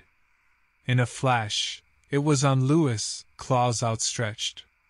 It snatched him off his feet with terrifying strength. His scream was cut short, replaced by the wet, crunching sound of breaking bones. I stared in horror as it hoisted his lifeless body overhead and vanished back into the trees with a speed that defied all sense. Overwhelmed, I sprinted back toward the trailhead, my breath coming in ragged gasps. Branches whipped at my face, and the echo of the creature's inhuman shrieks seemed to follow me. I radioed for backup, my voice shaking. My description sounded half-crazed. Tall, inhuman, impossibly fast. They thought it was the shock, the stress of seeing Lewis die like that. They sent a chopper and a search party, but I knew what was out there. There was no way they'd find it. By nightfall, they hadn't found a trace of the creature or Lewis's body. I sat numbly in the ranger station, official reports be damned. My supervisor offered me a stiff drink, tried to convince me it was a bear attack, maybe a freak accident. But I knew better. That look in the creature's eyes. I'd been around predators all my life, but that level of calculated malice was something else entirely. They told me to take time off, offered mandatory psych therapy, the whole 9 yards. I took one look at that concerned shrink, his neatly pressed slacks and his soft white hands, and I knew he wouldn't understand. He couldn't. I walked out of Glacier the next day and never looked back. Took up odd jobs, drifting from one backwoods town to another, Even in crowded bars, I always sat facing the door, my back against the wall. The news became my worst enemy. Every few years, I'd hear whispers, hikers gone missing, hunters found torn to shreds, always in remote parts of the wilderness, always with the same, impossible lack of evidence. It followed me like a shadow. I couldn't shake the feeling that it was watching, waiting. One of these days, I'd slip up, or get unlucky. Sometimes, under a full moon, I step out onto my porch. It faces a dense stretch of Arizona pines. Late at night, when the desert is dead quiet, I swear I hear a rustling coming from the tree line, just at the edge of the light. I always strain my eyes to see into the darkness, searching for those glowing orbs, that elongated silhouette, waiting, maybe even hoping for a final confrontation to put an end to this waking nightmare.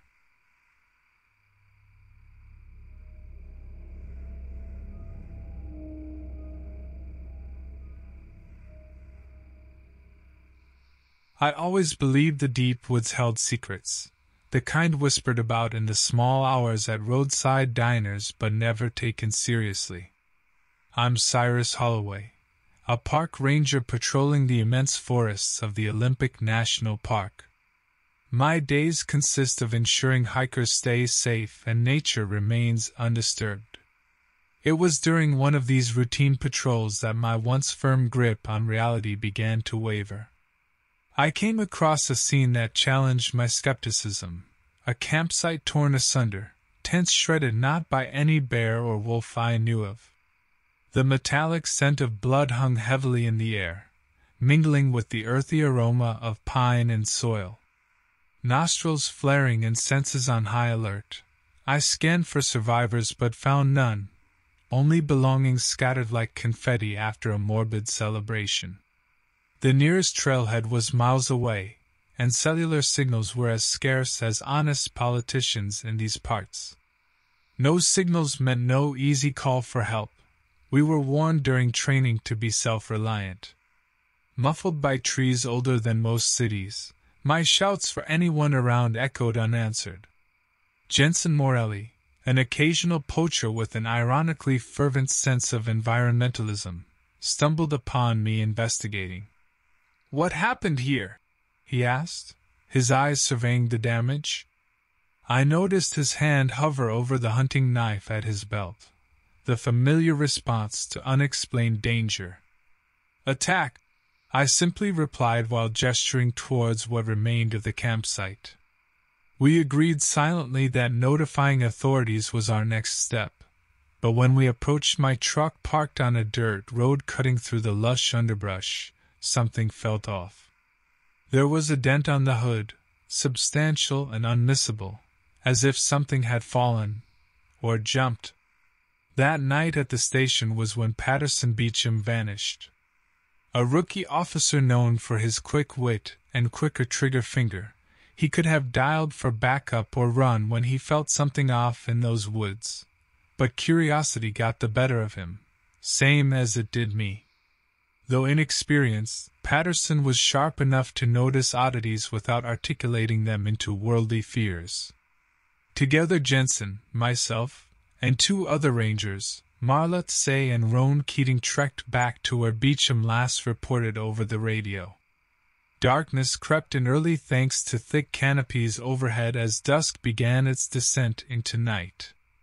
It wasn't long before trails looked unfamiliar. Landmarks seemed to shift like ephemeral shadows flitting just beyond our torchlight's reach. We found Patterson's hat near a creek, not much but enough to stop Marla in her tracks. A sound erupted then, guttural and primal, unlike any cougar's scream or elk's bugle heard before in these parts. Instinct screamed run, yet our duty anchored us firmly. A silent agreement hung amongst us that retreat was not an option when someone stood missing. Roan raised his gun slowly towards where our collective gaze had fixated. Something moved between trees so fluidly it seemed to blend with moss and stone alike. Difficult to discern its shape, too large and misshapen to match anything readily recognizable from years working in these woods. Suddenly Marla fell forward, an unseen force knocking her down.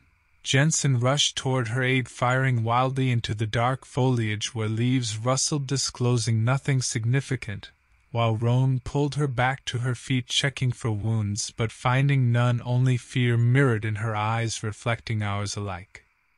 Panic set in for a fleeting moment. We huddled closer, 3 rangers armed with guns and flashlights, an accountant caught in a situation no ledger had prepared him for. We needed to make a decision. The silence was already stuffed with fear. Roan spoke first, firm voice undercut by the seriousness of our situation. "We make for the ranger station. We radio for help," he said. Jensen nodded, checking his gun again, loaded as if to reassure himself rather than provide an answer. I couldn't argue. Communication lines were our best shot. Marla was back on her feet now, but her fall left her shaken, bruises starting to form on exposed skin like a rough blueprint of an invisible assailant's touch. We formed a circle facing outwards and started moving, torchlight dancing eerily with each hurried step. The path towards safety seemed longer than any of us remembered. Glances fell behind often. None of us wanted to admit something might be trailing us, its intent hidden in the brush. Then another roar shattered the strained quietude. It reverberated through the trees, causing birds to erupt into panicked flight above us. Leaves shook as if in horror at the sound. Not animal, not human, something else entirely. We broke into a run. The ranger station loomed ahead like salvation, sculpted out of wood and stone when Marla screamed. A true scream of pain this time. We spun around. Blood mixed with mud, a large gash cut across her leg like a grotesque smile. No creature in sight, but its work unmistakable on her skin. Roan fashioned a tourniquet while Jensen scanned our perimeter with his gun ready, but there was no following attack. "We need to get her to safety," I urged, dread clawing up my throat. Roan nodded gravely and spoke into his radio with commands too calm for our circumstance. "Ranger Station Echo requesting immediate assistance on Trail 7 Alpha. We have an injured party." A crackle, then assent. "Copy that, Echo. Help is en route." We barricaded inside the station after what felt like hours rather than minutes. Marla lay on a cot, her breathing steady thankfully, but she needed professional medical attention fast. It wasn't long before shouts from outside heralded the arrival of backup and paramedics. As they tended to Marla and whisked her away back towards civilization and safety, we Rangers exchanged looks that said everything our training taught us to never vocalize. This was beyond any natural explanation we could offer. Roan finally put it into words. "Whatever did this wasn't any animal I've ever come across," he said heavily while looking out into the darkened woods that had just claimed one of our own under mysterious circumstances. Together we vowed never to speak of tonight officially. It would become another unexplained footnote in local history, perhaps. I stayed silent during debriefs. What could I say? A creature attacked us. They think panic brought on by Patterson's disappearance skewed my reality, but looking at each other's eyes, I saw a shared truth. Something moved out there between trees too elusive for light or bullets to catch. A villain merely assumed, never understood fully by those it terrorized nor by myself, now thoroughly shaken beyond any accountant's composure.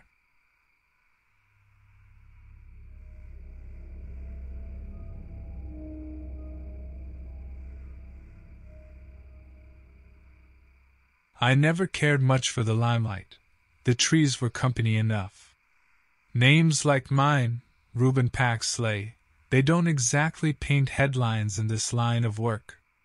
I keep Big Sur's wooded expanse as my domain, where the redwoods stretch towards the heavens and the coastal air mixes with earth.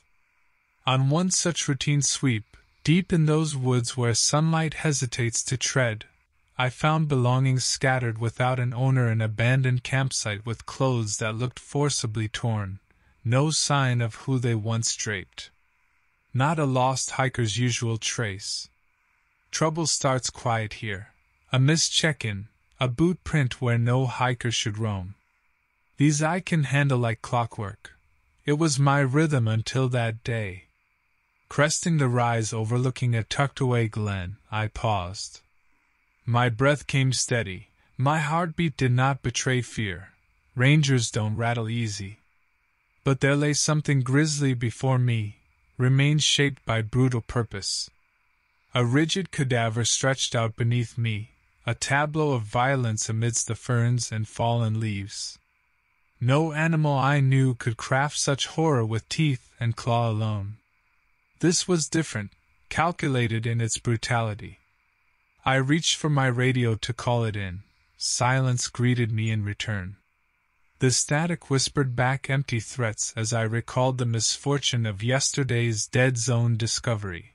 Technology's reach was fickle among these ancient giants. I recalled words from my father. Always trust your eyes, Reuben. They'll tell you what's hidden beneath the veil. He too was a sentinel of the woods until breath escaped him one cold dawn. With evening shadows stretching their fingers across the scene, decision wound its inevitable path through my thoughts. Return for aid or venture onward after whatever performed this ungodly rite? The nearest ranger station was miles out, too distant to make it before nightfall. The glen ceased to be merely a place. It became a stark reminder of vulnerability under nature's indifferent gaze. Normal prey doesn't turn predator here. Nature follows an unwritten pact. Yet evidence of an aberration littered around me, whispered tales of a hunter unlike any other, bones cleaned with precision alien to our fauna's messy table manners, marks on bark higher than any black bear would reach. Scuffs forming patterns in dirt telling of heavy lurkings and swift chases. Nearby trails beckoned me to follow this entity's shadow, but prudence dug its heels deep. Uncertainties within me wrestled with duty etched by bloodline and badge alike. Nights in Big Sur aren't for pursuit, but for silent homage to Dark's dominion. I turned back. The evening closed in, the woods went quiet, too quiet for comfort. The need to reach safety outstripped my resolve to stand guard over this solemn ground. I quickened my pace toward the station, heart pounding with a rhythm that matched my brisk steps. Upon reaching the clearing where the radio signal broke through the barrier of these ancient giants, I called in the rangers. "This is Reuben," I gasped into the radio. "Send backup to the glen, something out there." Hours dragged. Lights pierced through darkness as trucks approached. Rangers surrounded me, their faces etched with concern and curiosity. "We found nothing," they reported after scouring the area. "No tracks?" "None. And no sign of any creature big or small. Just silence and shadows." My mind raced but offered no answers. That night we set up camp, guarding what remained until dawn broke and reality returned to the realm of routine. Days passed. Nature reclaimed its rhythm. Hikers traversed trails and birds sang their hymns. But sundown brought unease as I patrolled near where I stood days earlier. A rustle caught my attention. A shadow moved with intent through thickets beyond natural speed, muscles rippling beneath dark fur. Eyes catching moonlight with a predator's gleam, a beast unlike any known wildlife. It struck before I could react, quick and silent as nightmare fuel. Rangers found me at daybreak, bloodied but alive barely, limping back with warnings on trembling lips about claws and teeth designed for stealthy slaughter. Word spread of an unknown danger lurking within Big Sur's embrace. Trails were closed, meetings held. The beast remained elusive, a shadow among trees too clever to be trapped by human hands or minds. In time, they moved on, not forgotten. The memory of those lost burned in our reticence to whisper of beasts, but accepted as another unexplainable enigma nature refused to unveil. I left the service soon after, scarred more by knowing such creatures walked amongst us than by physical wounds that healed with time. Silence now greets me willingly. A small house away from untamed wilds is my sanctuary. And so ends my watch, a sentinel no more, grateful each dawn for life's continuance in a world where hidden horrors prowl beyond light's reach and certainty's grasp.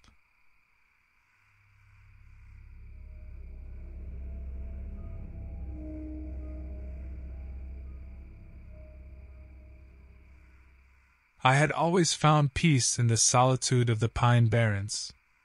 As a park ranger, my name, Thomas Steckler, became synonymous with these woods. It was during a routine check near the old Franklin mine that I stumbled upon an unsettling find. A car, abandoned, windows frosted over from the inside. No tracks around it other than my own. That's strange, I thought. I radioed base with my findings. No response crackled through the static. Minutes turned to hours as I documented the scene, waiting for backup that never came. That's when I heard it. A subtle rustling not far in the brush, a sound out of place in the stillness of the forest. With training being my only companion, I approached cautiously. As day bled into dusk, shadows played tricks on my eyes until they locked on a disturbance in the thicket. There, half buried beneath a pile of dead leaves, was a wallet belonging to one Jericho Luntz, a name unheard before today. But what sent a chill down my spine wasn't what I found, but rather what found me, a glimpse of movement tailored by neither man nor known beast. I retreated to my truck before sundown and grabbed my shotgun, not standard issue but necessary around here. A chirp on the radio broke the silence. Help was delayed until morning due to unexpected road blockages. It wasn't long before dusk enveloped me and whispers turned to howl somewhere in the distance. Nightfall transformed those woods, playing host to a series of chilling echoes and erroneous movements between trees I knew like the back of my hand. Yet there was something unfamiliar tonight. My breaths grew uneven as I glimpsed it, eyes reflecting moonlight like fogged mirrors, its stature inhumanly tall and gaunt, walking on what seemed too many jointed limbs, hidden mostly but occasionally caught in sparse moonlight. Nature seemed to hush around its presence. When daylight finally graced me again, I persisted through dense underbrush, following signs of havoc imprinted into the earth by something unrecognizable. Broken branches and impressions of unnatural feet led me toward an ominous conclusion. Something had taken Jericho from his car. This wasn't just another missing persons case. It felt different, sinister even, as if whatever roamed these woods had now marked me too. My fingers tightened around my shotgun as I moved through increasingly unfamiliar terrain. Was this still my Pine Barrens? Every rational thought urged me toward retreat, and yet curiosity propelled me deeper into entangled woods where vegetation grew thick and wild. Then, forearm deep in nettles, did I find it, a tuft of shirt fabric clinging desperately to brambles, identical to that which once covered Jericho's body. I edged back, clutching Jericho's shredded shirt. My mind raced for an explanation, something rooted in the natural world. The tuft of fabric was proof of violence, tangible, undeniable. No signal on my phone meant no calls for help. I was alone. I made the decision to return to what was left of Jericho's car. There, perhaps I could find something more to explain his disappearance. Each snap of a twig underfoot felt like an alarm bell as I trekked back, gun ready. What I found at the car site unsettled me more, a fresh set of prints leading away from the vehicle into the forest depths. I followed, compelled by duty rather than desire. Hours passed. A trail of disturbed leaves and broken branches led me to a clearing where ambient moonlight revealed remnants of a struggle. Blood stained the ground, but no body was present. It was then that I saw it again, the creature, feeding on something obscured by darkness. My finger tensed on the trigger of my shotgun, but I held my breath instead. The creature paused and turned its head toward me, its eyes catching moonlight again in a frightening lure. It was impossibly tall and unnaturally poised on limbs that seemed both too many and too twisted for any known species. The sight of its elongated jaw working methodically through flesh sent shivers up my spine. I choked back any sound that threatened to escape from my mouth. It hadn't noticed me yet. Realizing this thing might be beyond any human intervention, I turned slowly, aiming for quiet retreat over confrontation. Each step away from the clearing felt heavier than the last. When I reached relative safety, I sprinted. As dawn broke, I burst into the local police station breathless with my report. "But what was it?" they asked after surveying Jericho's car and the scene in the clearing. "I don't know," I admitted. "But it's out there." They never found Jericho or identified whatever was responsible. Locals whispered about a beast in Pine Barrens, painting lore from blood and mystery. Yet as days slipped into routine once more, Jericho became another lost soul, a grim chapter closed with no epilogue written by those who remained behind. As for me, my once familiar woods now carry an undertone of fear, as if eyes watch from every shadow, and I avoid them when night falls.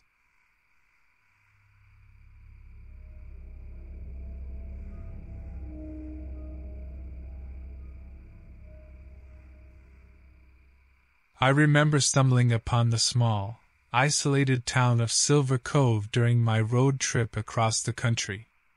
As an aspiring writer with an interest in true crime, I had always been drawn to the smaller, lesser-known places that often harbored dark secrets. My name is Jasper Clemens, and I had no idea what was waiting for me in this seemingly innocent town. Upon my arrival, I immediately noticed the friendly nature of the locals who introduced me to their hidden gem of a diner. As I enjoyed a surprisingly scrumptious burger, I found myself engaged in a conversation about strange occurrences that have been plaguing Silver Cove.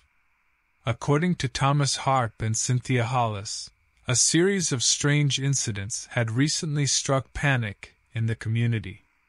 Each time someone went missing, their body was discovered mutilated beyond recognition, or their remains scattered across the surrounding wilderness.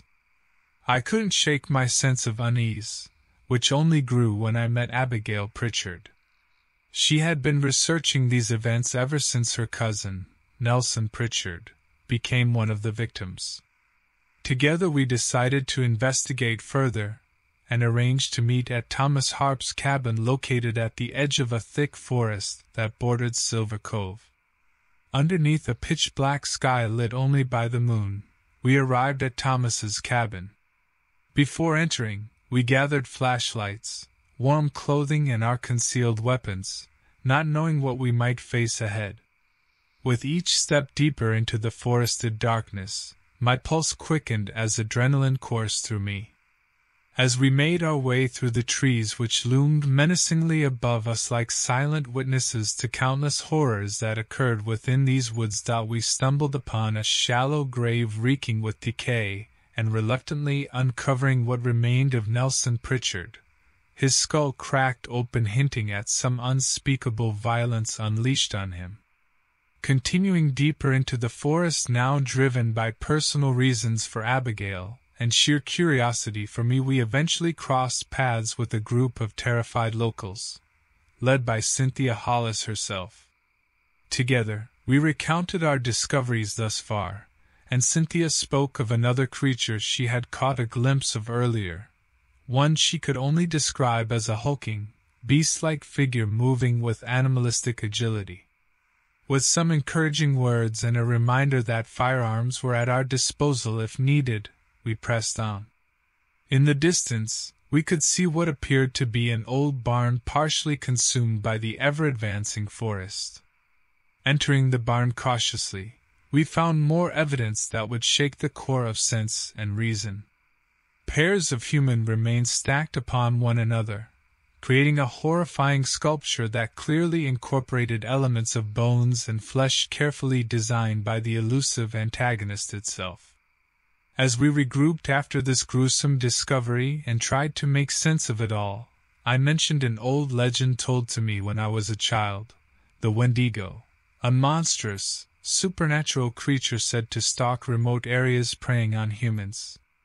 Although this suggestion was met with skepticism, the fear in each person's eyes betrayed their belief that this terrifying legend was more than just a story.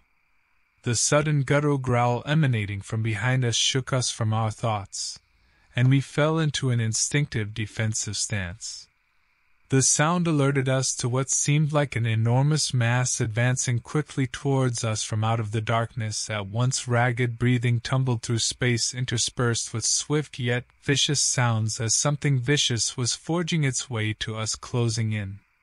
As everyone braced themselves, the sight of this terrifying being appeared before us, bizarrely twisted limbs supporting its enormous, hunched frame with elongated claws dragging heavily across the ground leaving behind deep gouges in its wake. Cynthia screamed, "Shoot!" but her voice cracked and only served to ratchet up the tension as I along with the others raised our firearms, our hands shaking from the mix of terror and adrenaline that gripped us all. The creature lunged at us with monstrous force and brutality. The air reeked of its foul breath, suffocating our senses and clouding our thoughts. I fired my gun towards it, but my unstable hands didn't offer much accuracy. Others joined in, but the flurry of bullets seemed to only provoke it further. "Run! Everyone, run!" I screamed, as the beast continued its onslaught. We scattered in various directions, leaving behind the horrifying sight of our injured and fallen comrades. I sprinted without knowing where my legs would take me, panic overriding any semblance of reason. My breath grew heavy as desperation consumed every fiber of my being. The creature appeared undeterred by our attempts at defense or escape. It pursued us with relentless vigor, its claws shredding through the earth in a symphony of destruction. Our screams echoed throughout the darkness, reverberating like haunting reminders of this nightmarish ordeal. I stumbled upon a small cabin ahead, and with no other option in sight, I rushed inside and bolted the door shut as best as I could. A hodgepodge of dusty old books filled the shelves within the cluttered space, likely an abandoned hunter's haven. Footsteps approached from outside as some others managed to find refuge in the cabin as well. The grounded tremors and distant roars indicated that the creature hadn't deviated from our pursuit. We knew we couldn't stay here for long. "Quick! Check if there's anything useful around here," Peter blurted out frantically. We rummaged through stacks of hunting equipment and papers when Cynthia discovered a dusty old book falling apart near one corner. "I think this could help," she stammered hesitantly, flipping through yellowed pages that depicted strange creatures' artwork, similar to what we encountered earlier. "These illustrations, they remind me dash." The tension was palpable, leaving us with no time for contemplation. Without warning, a fierce growl punctured the air, paralyzing all of us for a brief second. We braced ourselves as the door began to buckle under the creature's blows. "Listen! You need to call emergency services right now," I told Cynthia, thrusting my cell phone into her shaky hands. "The reception is poor, but it might just work." As we steeled ourselves for the impending onslaught, Peter grabbed a nearby shotgun and started loading shells into its chamber. The rest of us, armed with whatever makeshift weapons we could find, prepared for the worst. As the orchestrated violence outside intensified, our apprehension threatened to swallow us whole. But then, something unexpected happened. The creature's anger seemed to wane, and its rampage ebbed away as suddenly as it arrived. "I got through! They're sending help!" Cynthia exclaimed in relief and disbelief. The realization that we might survive dawned on all of us. We cautiously stepped out of our temporary refuge, horrified by the sights that lay before us. The carnage strewn across our once peaceful campsite would live on as an unforgiving memory. The shock had nearly numbed us from remembering the one hope we had left, Cynthia's book. As emergency services arrived on site and evacuated those wounded in the ordeal, they soon surrounded an expert who had come along, a folklorist who specialized in creatures of myth and lore. We showed her the book Cynthia found, and she proceeded to study it thoroughly. "It appears you may have encountered a Wendigo," she explained somberly after much examination. While it was difficult for us to accept such a supernatural happening, every other explanation fell short in explaining what we had experienced that terrifying night. As we mourned our fallen friends and departed from that dreadful place, I couldn't shake off the lingering thoughts about the beast. How could such an encounter have occurred? The folklorist's words reverberated in my ears, giving life to the chilling question that haunted each one of us. Are there more creatures like the Wendigo lurking in the shadows, waiting to strike? Only time would tell.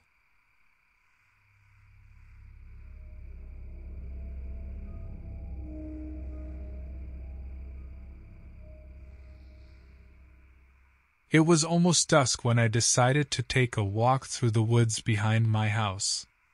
I'm Guillermo Fletcher, an amateur wildlife photographer, and I had recently moved to this remote corner of Wyoming. For as long as I could remember, I had been fascinated by untouched wilderness, and it was about time I explored my new surroundings. A pine cone crunched underfoot, a sound that always put me in a good mood. Walking nonchalantly deeper into the trees, I played back some memories of my college years in my head, the parties, late-night conversations, and laughs shared.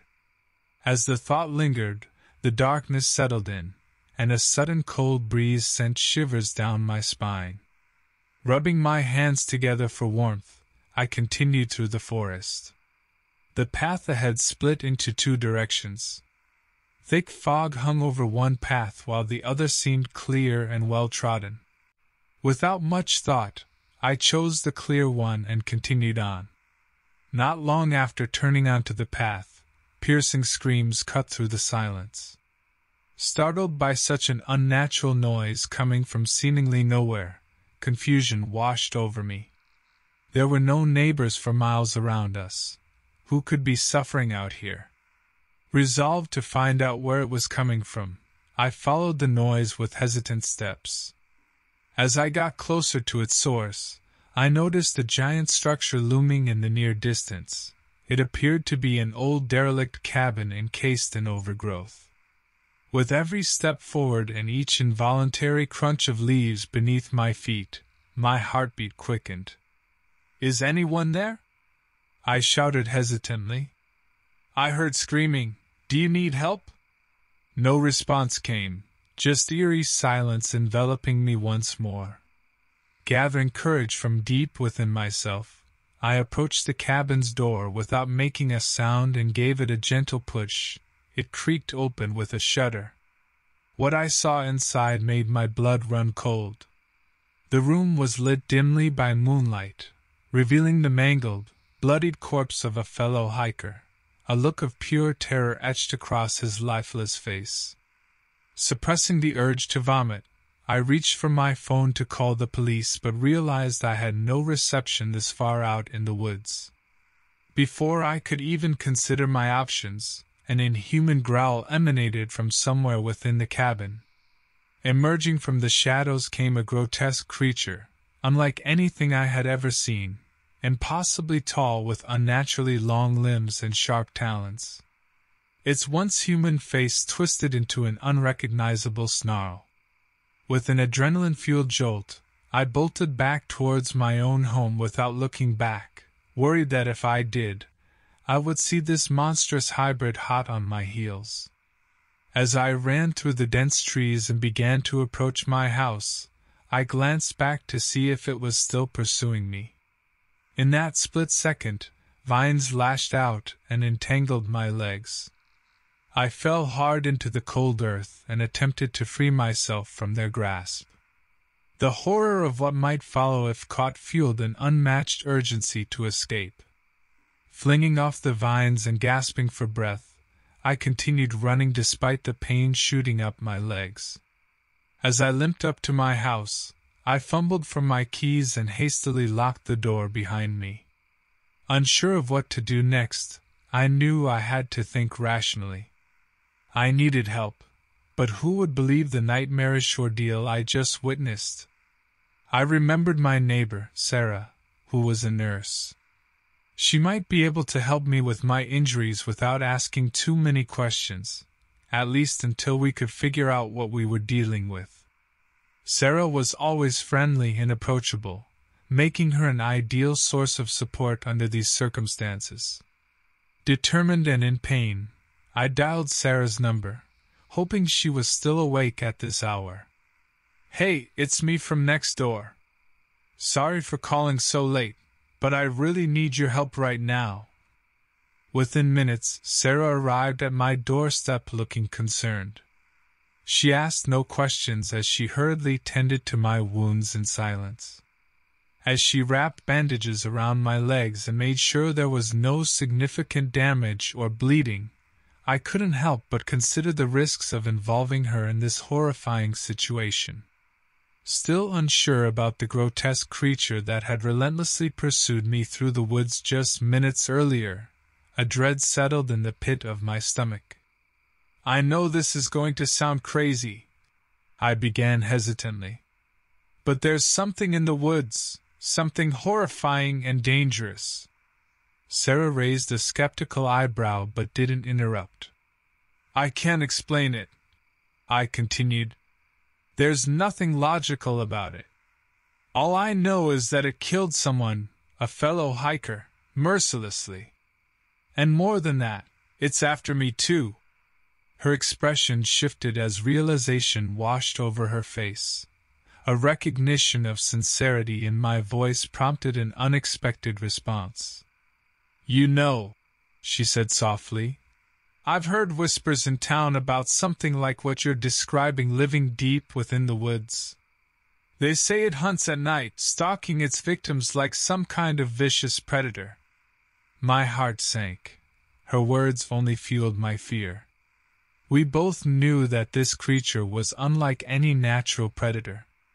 Sarah suggested that we lock all the doors and windows, turn off the lights, and stay quiet. She wanted to minimize our chances of being detected by the creature while we figured out our next move. As we sat in hushed darkness, I couldn't help but notice that Sarah was not as frightened as I was. Instead, she seemed determined to uncover information that could help us survive this ordeal. After hours spent frantically researching on her phone and making calls to local officials, she finally discovered something vital to our survival. "It's called a lumberkin," said Sarah, her voice quivering slightly as she shared her findings. "It's an ancient creature from local folklore believed to live in these woods for centuries, hunting and feeding on unsuspecting victims."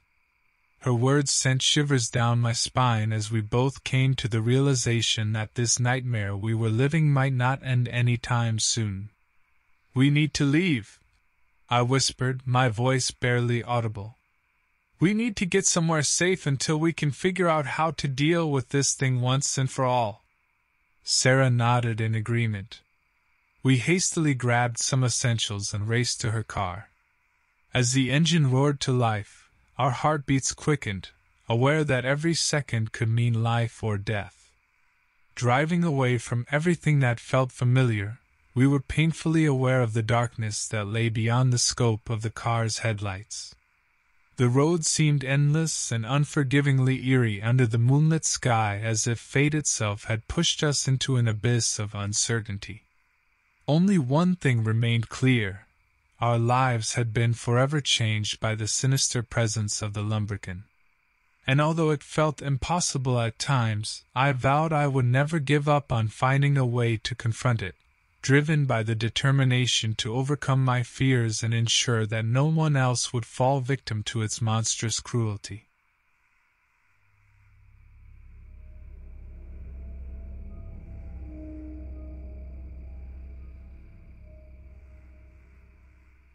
This happened to me about 10 years ago while working in Klamath National Forest, California. My name is Malcolm Neal, and my job as a forest worker entailed checking the health of trees and maintaining trails. That day, I was chatting with my buddy Gareth Cooper, also a forest worker. We shared stories of our hometowns as we walked through the dense woods. My life in Redding wasn't particularly interesting. I dealt with a tumultuous family life, which made me pick up this job to seek solace in nature. And Gareth's stories about his bland accounting job before he decided to switch careers were always amusing.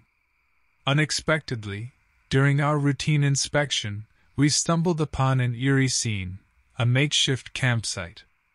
There were torn clothes covered in what looked like dried blood scattered around. The sight instantly terrified us. Being skeptical, we assumed a wild animal attacked the camper and left traces of destruction behind. We decided to call for help but found out there was no cell phone reception in that remote area of the forest. We noted the location and planned to report it once we finished our work. As we continued deeper into the woods, exchanging occasional jokes to lighten the mood, a cluttering sound caught our attention, brush rustling and twigs snapping behind us.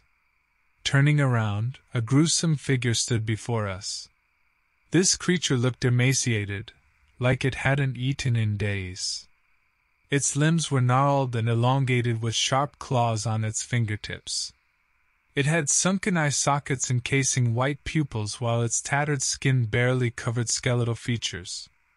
Fear-stricken but determined not to back down, Gareth grabbed the only weapon we had, a small folding saw from his tool belt, and charged at the creature, yelling some kind of war cry to intimidate it, hoping that would buy us time to flee. With swift movements, the creature disarmed him swiftly before disappearing back into the forest where it came from. Gareth looked pale and terrified. We quickly gathered our belongings, anxious to leave that area as fast as our legs would carry us. We ventured briskly back towards base camp, discussing how the creature could have been responsible for the grisly scene we encountered earlier. Our conversations were filled with whispered theories and occasional morbid humor, but inside, I couldn't shake the feeling that something was wrong. Reaching base camp at last gave us some respite. We reported the unsettling events to our supervisor, who informed us an investigation would be launched by local authorities. The next day at work, we couldn't help but glance over our shoulders as we continued our daily duties. An air of dread lingered over us. One moment it could seem like everything was ordinary, just another day at work, and then suddenly unbearable fear from the thought of encountering that creature again. I met with Jasper Perkins, a maintenance worker we hadn't seen in weeks since he usually worked solo further into the forest on machinery checkups. Poor guy seemed exhausted, eyes swollen from sleepless nights. When I asked how he'd been holding up, "You know," he managed a forced smile with an attempt at sarcasm in his tone. "Living the American dream, alone in the freaking woods." Jasper's condition only heightened my anxiety about what lay deep within Klamath National Forest. Dread built up as rumors spread throughout camp. locals recounting tales of mysterious disappearances and other strange occurrences. Hearing local stories made it harder to ignore this unsettling reality. One day, several armed officers visited our campsite to update us on their progress investigating the gruesome sightings in our area. Apparently, missing person reports had rapidly increased over recent weeks. Tension mounted as they explained the potential connection between these unsolved cases and that horrifying creature Gareth and I encountered. Officers strongly advised forest workers to carry firearms for protection against this unknown menace. This decision was a wake-up call for everyone to confront the situation seriously. Gareth, a veteran hunter, nervously taught several colleagues and me how to handle guns for self-defense on our excursions into the woods. As time crept on, Klamath National Forest seemed more alive with fear. Each rustling leaf brought suspicion and dread. We carried out our duties in tense silences instead of exchanging jokes and banter like before. One evening after we returned from our assigned tasks, we found our camp in disarray. Tents had been shredded open, and blood stained the ground. Panic set in, and we started calling out for our missing colleagues, believing something terrible had happened to them. "Jasper!" I shouted, frantically searching for him. No response. My heart raced as I stumbled upon the remains of one of our crew members. It was unimaginable. A guttural growl echoed through the trees, and we all stopped, listening intently. The creature we all feared had come for us. It was lurking nearby. We readied our firearms as fear clawed at our throats. As if responding to an unheard signal, the creature barreled into the clearing, revealing its terrifying appearance. A deformed body covered in tattered skin barely stretched over elongated limbs and bony protrusions. A face devoid of any recognizable features except for its menacingly exposed teeth and vacant eye sockets oozing with an unnatural liquid. This was no creature out of known existence. We opened fire as it lunged at us with unprecedented speed and ferocity. One by one, members of our crew were attacked and mauled, their screams cut short by the vicious creature's merciless rampage. I managed to elude death by scrambling up a nearby tree to relative safety, while below me, chaos reigned. But I could only watch in horrified silence as several of my friends lost their lives to the vicious onslaught below me. The creature finally retreated into the dense underbrush after leaving behind a gruesome scene that would be seared into my memory forever. Lifeless bodies mangled beyond recognition, gore staining the once peaceful forest floor.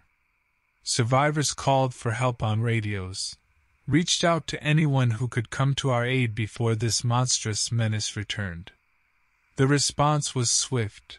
Teams armed with heavier weapons arrived at our devastated camp and set up a perimeter, their goal to track and kill this nightmarish predator once and for all. We survivors, disheartened and overwhelmed with grief, huddled together and shared our disbelief. Everything we knew about the world had been brutally shattered, leaving us with the undeniable fact: we had never faced anything like this before. Days passed as we grieved our lost colleagues. Under the watchful eyes of our armed protectors, we did our part, fixing what could be salvaged from the campsite wreckage. We couldn't help but feel unnerved even with the security measures in place.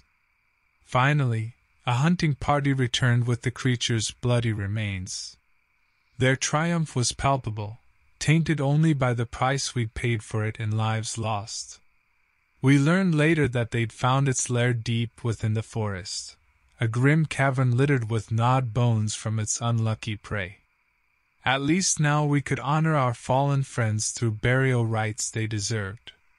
As their bodies were laid to rest amid hushed eulogies, I couldn't help but remember my last conversation with Jasper, his attempt at sarcastic humor before his agonizing end at the hands of that terrible being. With heavy hearts, we left Klamath National Forest behind us, swallowed and lost to nature's unyielding grip as it had been for generations before us.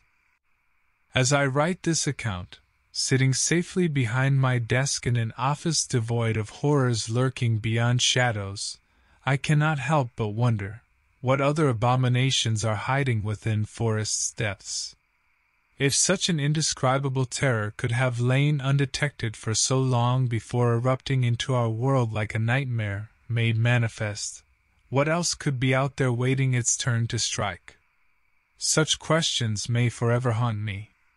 If there is any lesson learned from our grim ordeal in Klamath National Forest, it is that sometimes there are phenomena that lie beyond our understanding, things we cannot control or defeat with the limited knowledge and resources at our disposal. Yet life goes on, and we must be prepared to face whatever darkness emerges from the woods. For the sake of those who died and for those who yet live, we must endure and persevere, lest we allow ourselves to be consumed by the fear of the unknown.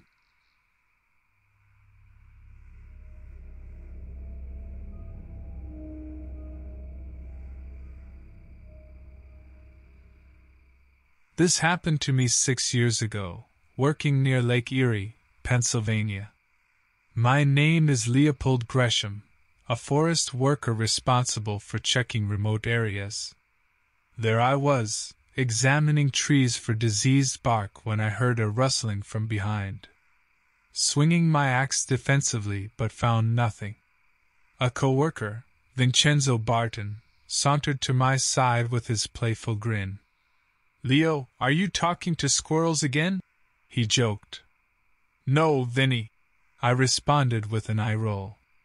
"It was just a bit louder than your average critter." Despite the daunting woods surrounding us, we continued our work. Locals often spoke of bizarre happenings in the area, missing persons and mangled deer carcasses, but that's just idle chatter in a small town. Still, Vinny and I took turns surveying the surroundings while the other focused on inspecting trees. That day we heard wild howls in the distance, unlike any animal we would typically hear in these parts. Instead of dwelling too much on it, we carried on until our shift ended.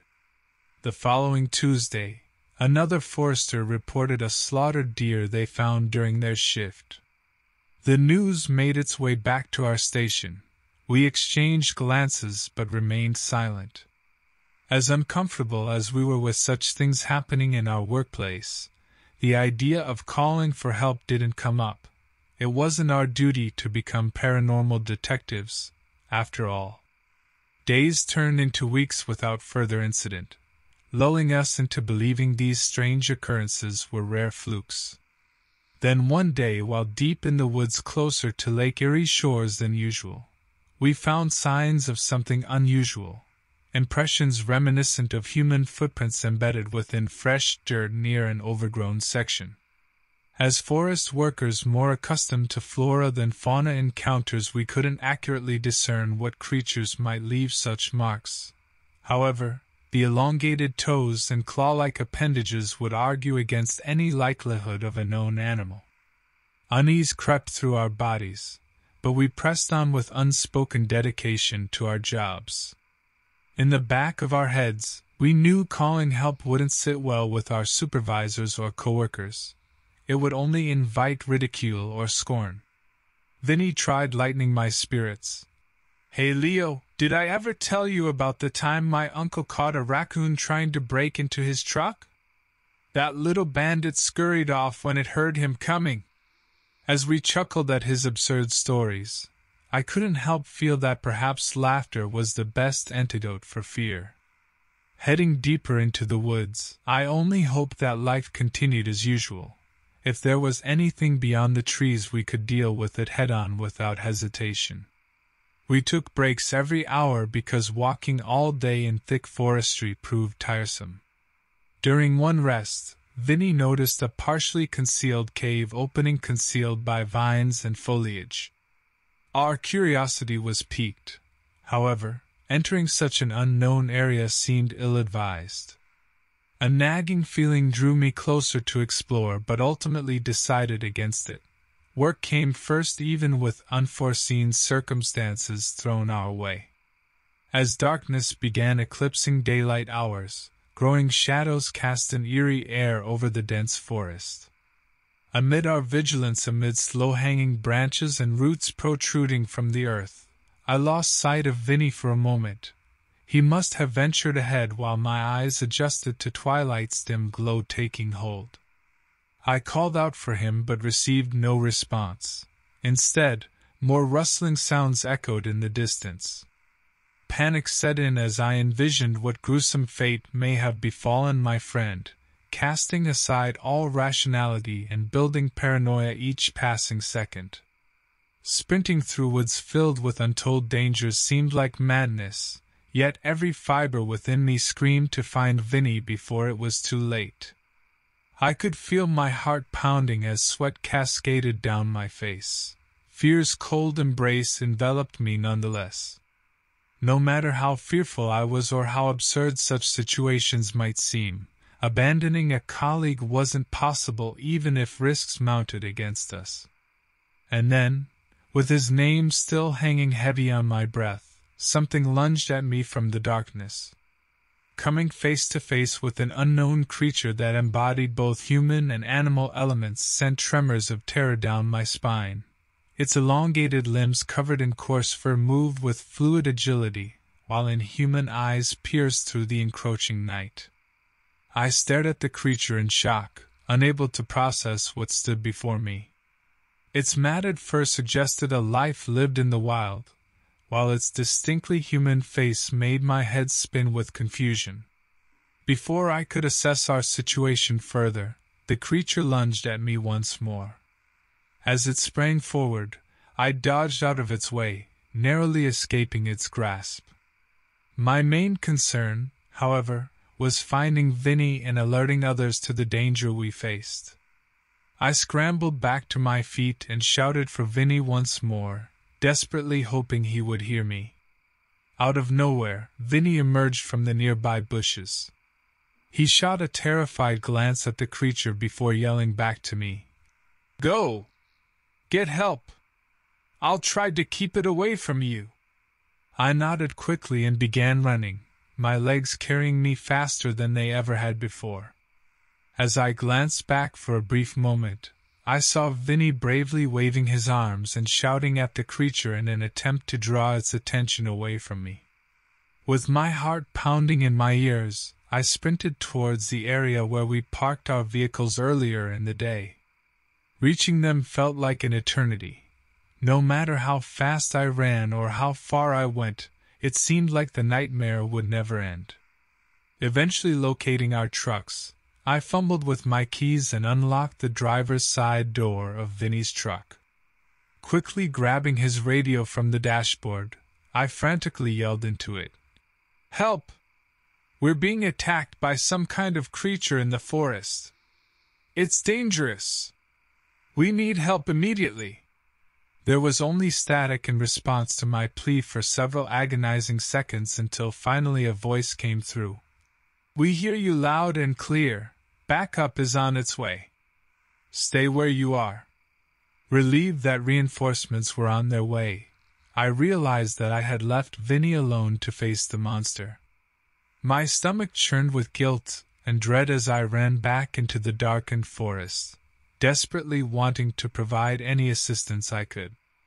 As I neared the spot where I'd left Vinny, I could hear his voice growing fainter, and the sounds of conflict gradually subsiding. Arriving on scene, my heart sank as I saw the creature looming over Vinny's motionless body before it darted away into the shadows. The following hours were a blur of chaos and confusion. Our colleagues arrived with local authorities and animal management experts in tow. All efforts were focused on capturing the elusive creature that had inflicted such terror upon us, while paramedics tended to Vinny's injuries. Thankfully, they were able to stabilize him, though he would require extensive medical care. As our work took on a new meaning, several of us spent hours analyzing photographs of the creature we had captured during our pursuit. Obsessing over its every detail, we compared it to existing animal species but found no match, offering no explanation as to what it was or where it came from. In our heart of hearts, we knew that even if it was caught or killed, the questions surrounding its existence would ultimately remain unanswered. In the following weeks, Vinny recovered slowly but surely. We often reminisced about that harrowing night. While some sought solace in their faith or sought therapy to process their trauma, others took refuge in their work. For many of us, including Vinny and myself, moving forward meant letting go of what we couldn't control and focusing on rebuilding our lives. Yet deep down, I knew that fearsome memory would never truly leave me. Years have passed since that fateful encounter, and even though life has taken me far from those dark woods where we faced the unknown together, I often find myself reflecting upon that experience with bittersweet sentiment. The night instilled in me not just a fear of the unknown, but a responsibility to care for those who dwell within it. I'll never forget Vinny's brave actions, and neither of us will ever be the same.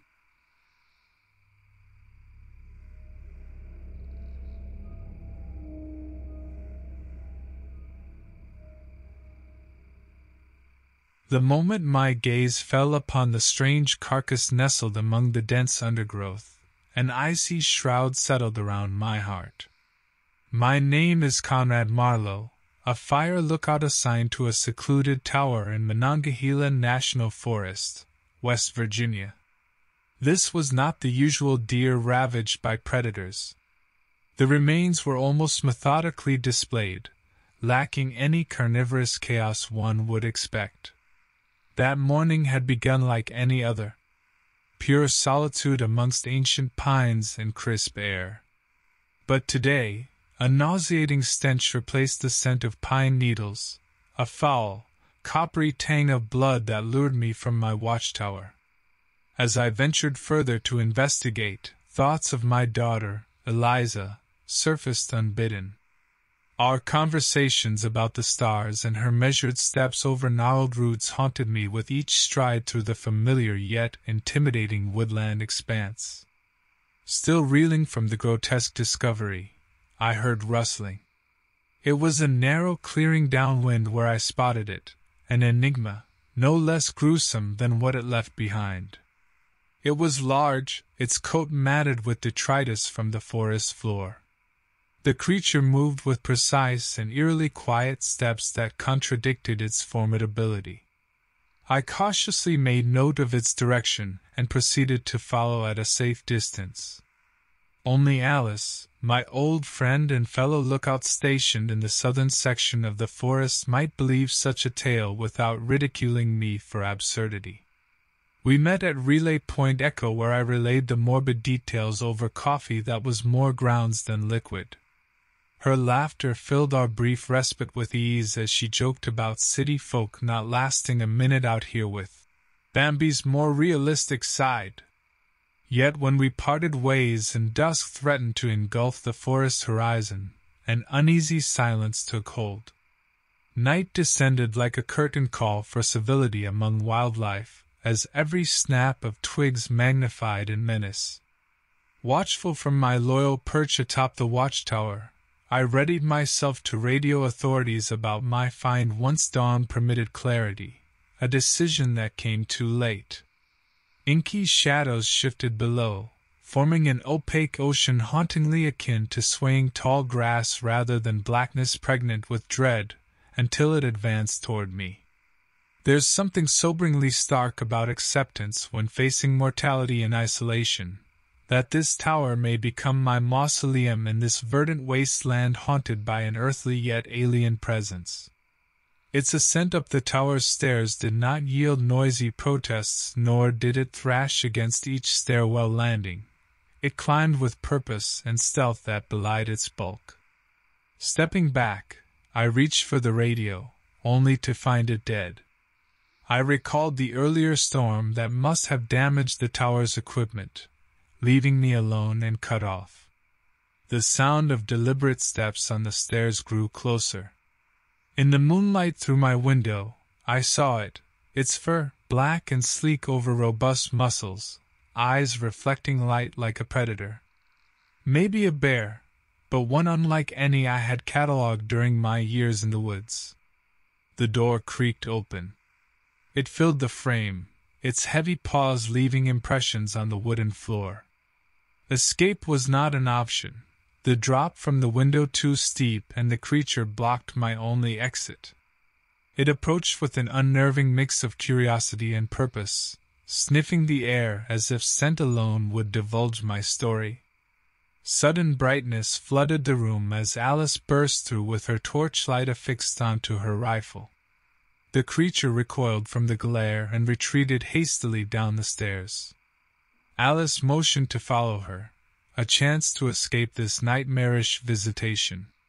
We descended cautiously, eyes fixed where we last saw it vanish into darkness. At ground level, evidence of its presence was clear. Deep gashes in the bark of nearby trees and ground trampled beneath powerful strides. But it was gone. In her truck, we kept silent until we reached town.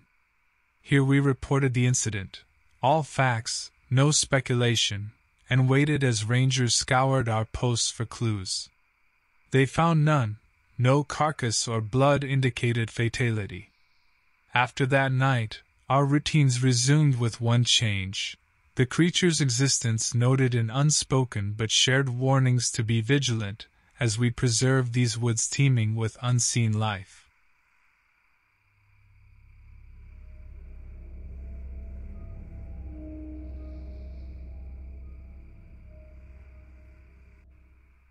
I stepped into the woods near Green Ridge State Forest, Maryland, feeling the crisp air brush against my skin. A perfect day to hunt, I thought to myself, loading my rifle. Fresh out of a divorce and needing some solitude, this was my first hunt in months. Making my way deeper into the forest, I enjoyed the quiet serenity all around me. I recalled how my father had taught me to track and hunt as a young boy. Hunting was more than a hobby, it connected me to my roots. The only other person in my life who understood this passion was a fellow hunter named John Maynard. The tranquility was suddenly interrupted as I stumbled upon an odd sight. A deep gash cut into the trunk of an ancient tree stood out from the surrounding foliage. I knew every inch of Green Ridge, but had never seen anything like this. Examining it more closely, it didn't resemble typical claw marks one might expect from a bear or other large predator. Experiencing unease tingling through my spine that I couldn't shake off, I continued with my hunt. A couple of paces later, leaves crunching underfoot, I noticed ravens circling overhead. John once told me that wherever ravens appear, trouble is never too far away. As twilight descended upon the forest, the sound of footsteps reached me from behind. Using caution and sharp senses were essential for hunting. A mistake could prove costly. Turning around slowly, rifle ready, I beheld something monstrous yet horrifyingly captivating, a grotesque amalgamation of flesh and sinew barely resembling a living creature at all. Its eyes bore into mine with chilling clarity that belied its gruesome appearance. They held discolorations that suggested what could have been remnants of multiple creatures combined together into whatever it was standing before me now. This being lurked just beyond the tree line, wearily examining me with predatory purpose, before shifting its gaze towards the gash on the tree. The connection was unmistakable. Without muttering words, I whispered into my walkie-talkie. "John, something is not right. Just found this thing." With each step I took backward, it matched my pace forward as if engaged in a perverse dance with me. The forest transformed into a realm of inexplicable terror. This creature had stained it with an aura that brought forth only bloodshed and pain. As the tension between us grew unbearable, I made my choice. I raised the rifle to my shoulder and took aim. Fearing for John's safety, I said into the walkie-talkie one last time, "John, just stay away." The gunshot pierced through the fragile silence of dusk. My body plunged into free fall as gravity and adrenaline combined to propel me towards an abyss that would eventually swallow us all. The creature advanced towards me, moving like a predator claiming its prey. My heartbeat accelerated, pumping adrenaline throughout my body. I knew I couldn't outrun it, but I had to try. Despite my fear, I ran deeper into the woods, branches snapping beneath my feet. I could hear the grotesque sound of the creature's movements too, drawing nearer with every stride. "John! Help! There's something here!" I screamed into the walkie-talkie, hoping he was still within range to hear me. As if in response to my cries for help, a low growl emerged from behind, increasing in volume and intensity. It matched the pounding in my ears as panic drowned out logic. Persisting on pure instinct, I sprinted further into the darkness as fast as I could. A few moments later, John's voice crackled through the walkie-talkie. "Hold on! I'm coming!" With hope restored, my mind raced to figure out how best to escape, or at least slow down this relentless monster. Thoughts of altering my course filled my head, maybe if I took a sharp turn or climbed a tree. No sooner had the thought entered my mind than did an ear-splitting roar shatter the silence. My entire being trembled with terror, as I realized that the creature was now only a few steps away. Thinking quickly and propelled by pure desperation, I turned to face it and fired another round from my rifle just as it lunged at me. The shot slammed into its shoulder, causing the monstrous beast to cry out in pain and fall to its knees. For a second, just one fleeting moment, relief washed over me as the nightmare seemed temporarily halted. But that respite was short-lived as it returned with a vengeance. A guttural growl erupted from within its hideous form as it began clawing at the earth in an attempt to stand back up. As I desperately tried to reload my rifle, it managed to regain its footing and darted towards me once more. Pain overwhelmed my body as its claws raked across my leg, hot blood spilling onto the forest floor. "John!" I screamed into the walkie-talkie, grasping my leg in agony. The mixture of pain, fear, and shouting added a new layer of disorientation. Darkness threatened to envelop me. The world felt like it was spinning around me. "Stay with me! I'm here!" John's voice boomed through the walkie-talkie, embracing me with their warmth. "I see you! Hold on!" With those reassuring words ringing in my ears, I pressed on deeper into the woods as John continued to communicate his location. Guided by his support, we found each other not far from the creature's last strike. It had given up the chase, at least for now. We wasted no time in bandaging my wound with a cloth ripped from John's shirt. Supporting each other, we retreated from the dark, twisted realm that had been a nightmare for so long. 2 days later, after our harrowing escape and safe return home, authorities had been made aware of our traumatic encounter. A search ensued, but to no avail. Nothing was found that could confirm or deny our story. Some considered us lucky to leave with our lives. Others saw us as just 2 more victims struggling to make sense of the unexplainable. As time passed and our lives moved forward, as mundane existence returned, I couldn't help but carry a sliver of terror within me. Every noise in the night summoned images of those cold, unnerving eyes. Every forest walk reminded me of how close I had come to meeting my end. Ever since that day in the woods where we faced something unfathomable, part beast and part nightmare, both John and I have struggled in silence with the weight of our experience. And while our bond has never wavered, a primal fear continues to seep into our dreams. In the end, there is no return to normalcy. We have gazed into the abyss, and it has indelibly marked us both. Though we will never forget those we lost along the way, it is now up to us to live and fight another day, a testimony to the strength of human spirit in the face of unimaginable horror.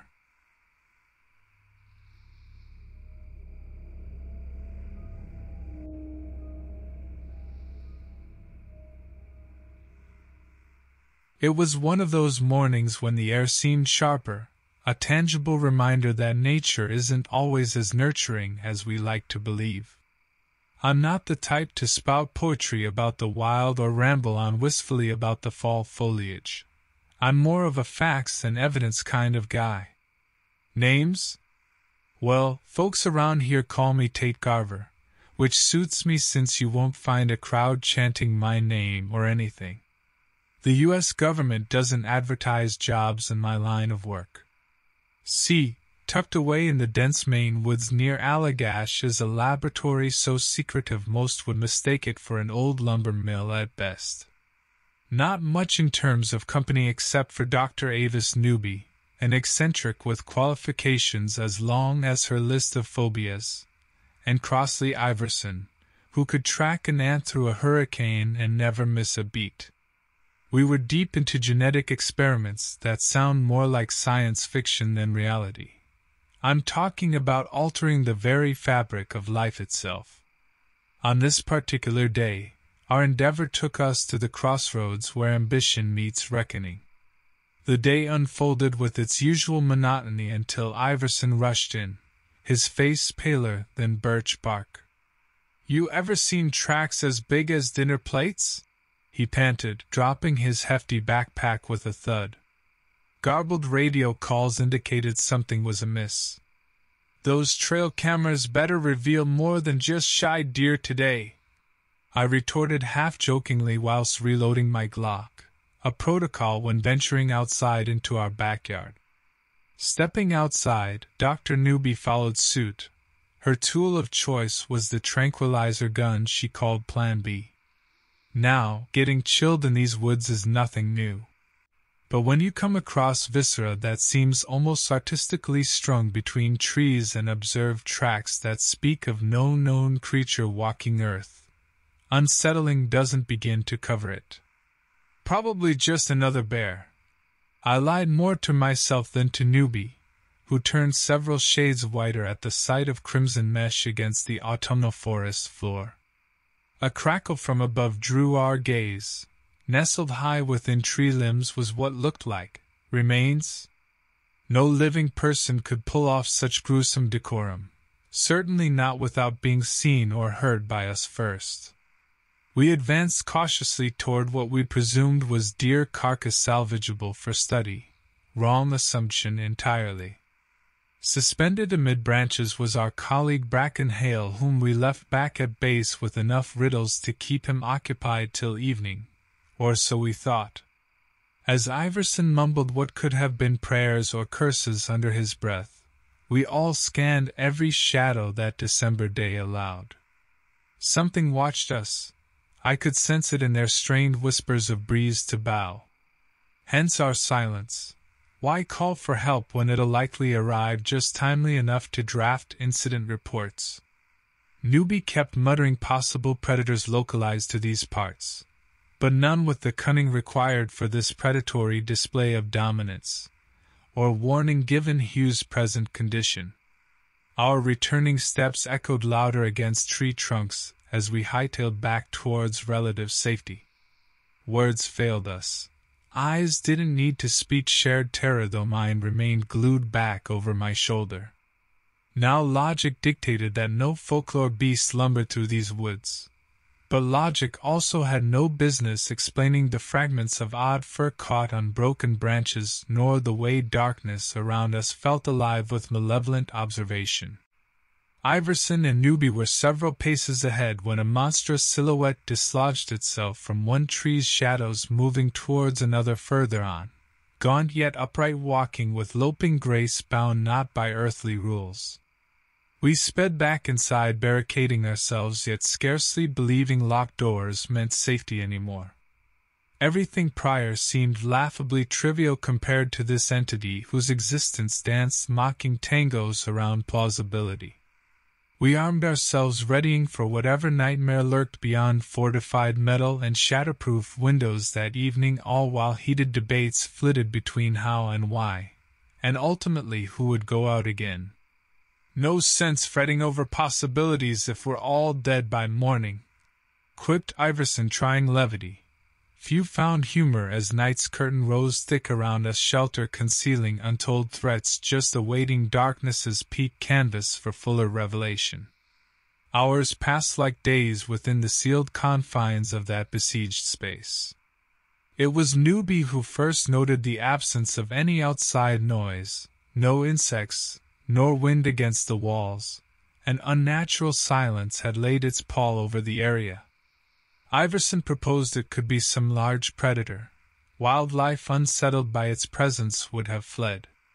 Call it hysteria in that environment. His words caused eyes to dart and fingers to tighten on makeshift weapons. We reasoned, despite the unknown menace, sitting like ducks wasn't an option. Newbie suggested a plan, a rush for one of our trucks parked down the path. It had been noted that no vehicle sounds broke the stillness. Cell service had been unreliable since our arrival. To wager on a slim chance seemed folly, but preferable to waiting for daylight or whatever hunted us. In twos, we'd run for it, starting with Crosby and Dean. Both hailed from ranches and boasted about their sprinting prowess on open fields. Iverson grimaced but stayed silent, perhaps thinking of past hunts where predators picked off those who strayed from safety. I checked my watch. By unspoken agreement, we timed their dash in case we needed to reconsider options. Minutes stretched until Newbie pointed out that neither man returned nor made any vocal cue of success or distress. The next pair hesitated. Questions loomed regarding whether help would come without us reaching town. When crunching sounds echoed outside, we hushed. Heartbeats replaced conversation. A crash against the metal door made us all flinch as a figure slammed into the windows. It was Crosby or Dean, indistinct in blood and terror. Hope dissipated with his fall back into darkness, crushed by a shape rooted in nightmares but stark in its reality.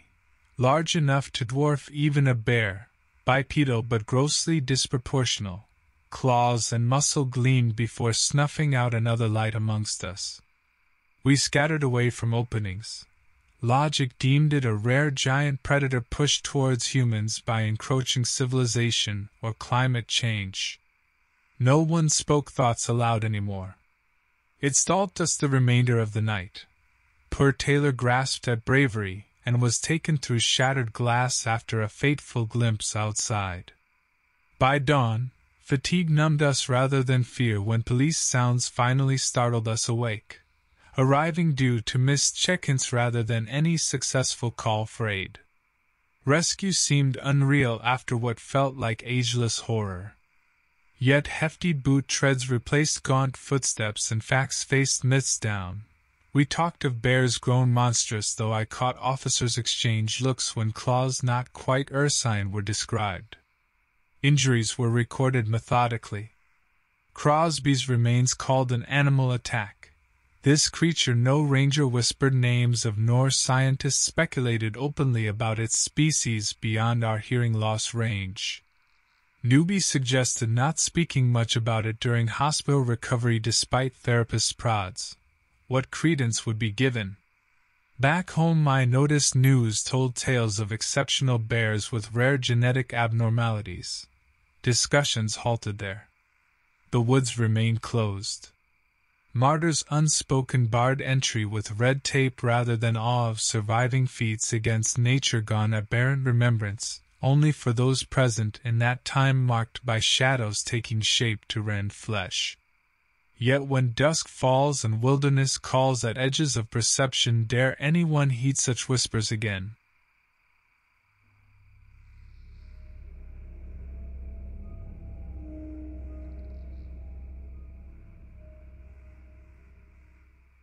I awoke to the sound of footsteps outside my cabin on the outskirts of Maple Grove, a small town tucked away in the dense green mountain forest. My name is Archie Breitner, and after the recent loss of my wife, I decided to escape the chaos of urban life. Moving here offered me solitude and peace, or so I believed.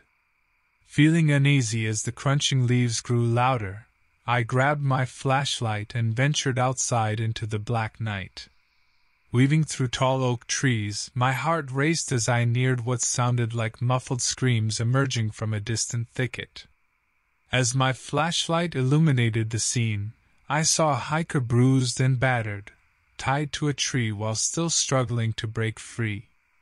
Introducing himself as Cedric Abrams, his eyes expressed panic as he begged me to release him, fearing for his life. "Why did no one hear your cries?" I questioned. "I tried yelling," he uttered fearfully. "But this place is so remote. Please help." Moments after setting him free, we heard rustling. The air grew tense. We noticed an unnerving form emerging from darkness. Unfamiliar with this creature that watched us with piercing yellow eyes, it stood still on four legs resembling a wolf but twisted into something monstrous. My heart skipped a beat as it let out a guttural growl. Noticing Cedric's knife clipped to his belt, we frantically planned our escape while walking towards the cabin. Just then, Esme Sutton stumbled into view carrying a rifle. Her disheveled appearance screamed distress. She revealed that her husband Roy was missing when she returned to their campsite nearby. Nervously suspecting this beast was responsible for Roy's disappearance intensified our drive to protect ourselves. Regrouping inside Archie's cabin, fear fueled their conversations as they debated which course of action would give them a fighting chance against the eerie creature roaming outside.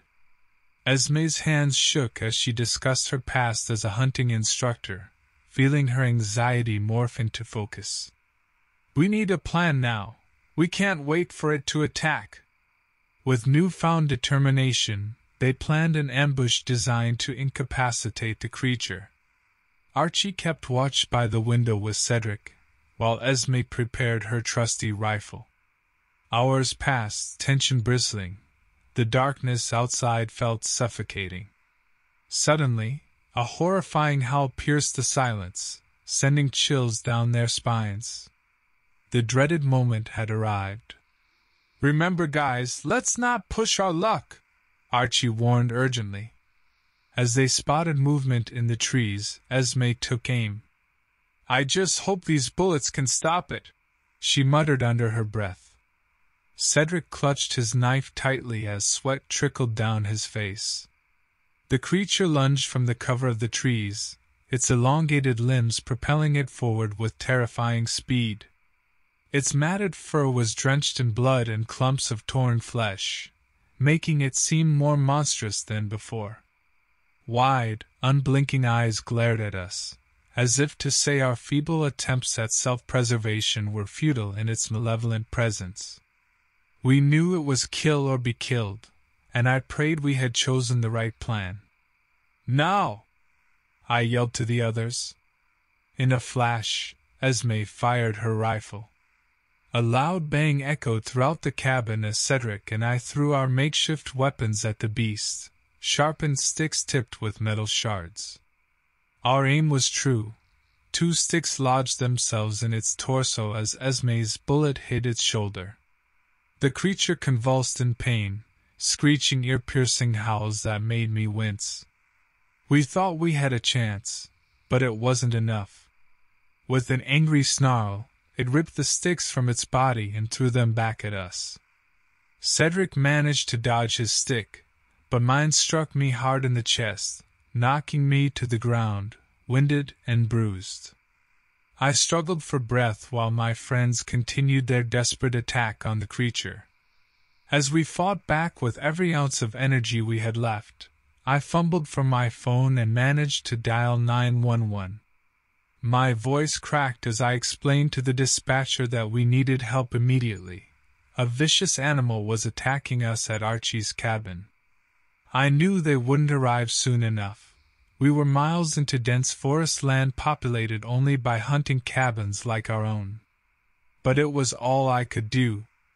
I desperately wanted to act upon my urge to yell out for help from any nearby campers who might be within hearing range, but considered that would surely lead them straight into a death trap. Cedric launched another attack, tackling the beast and pinning it to the floor. Esme saw her opportunity and ran for help from neighboring cabins in search of anyone more prepared to deal with an assailant of this caliber. We didn't have time for reinforcements, but we also couldn't just sit and wait for death. Archie pulled me up, and we quickly searched the cabin for anything that could serve as a weapon against this seemingly unkillable creature. As Cedric grappled with the creature, we found a bear trap in one of Archie's closets. He set the trap, hoping beyond hope that we could use it against our monstrous enemy. With renewed inspiration from our find, I raced to Cedric's side, wielding a fire poker as I slammed it down onto the creature's head. It was momentarily dazed, giving us just enough time for Archie to place the bear trap beneath its flailing body. With precision on his side and strategy at play, Cedric wrested himself free from the creature's grasp just in time for its weight to come crashing down on the bear trap. It snapped shut with a sickening crunch on what passed for the creature's leg, cuts deep between the bones as it howled in pain. The creature thrashed violently but failed to escape its trapping, though it still beckoned danger with its unrestrained strength. Archie helped drag an evidently injured Cedric toward the door. Esme returned not long after, her face filled with relief upon seeing us alive. Helmets clad on her head and in one hand with another rifle slung over her shoulder revealed success. A group of experienced hunters occupied a cabin not too far off who were familiar with this creature and had been planning their own assault. As they approached furtively in position of defense and with weapons at the ready, recounting descriptions of what they claimed were other demonic beasts lurking around the area, we hastily packed our limited belongings and left the cabin, forever haunted by its gruesome memories.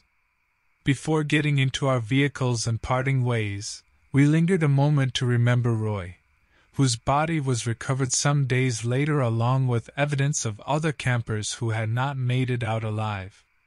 We vowed never to forget those terrifying nights, bound together by shared fear and loss.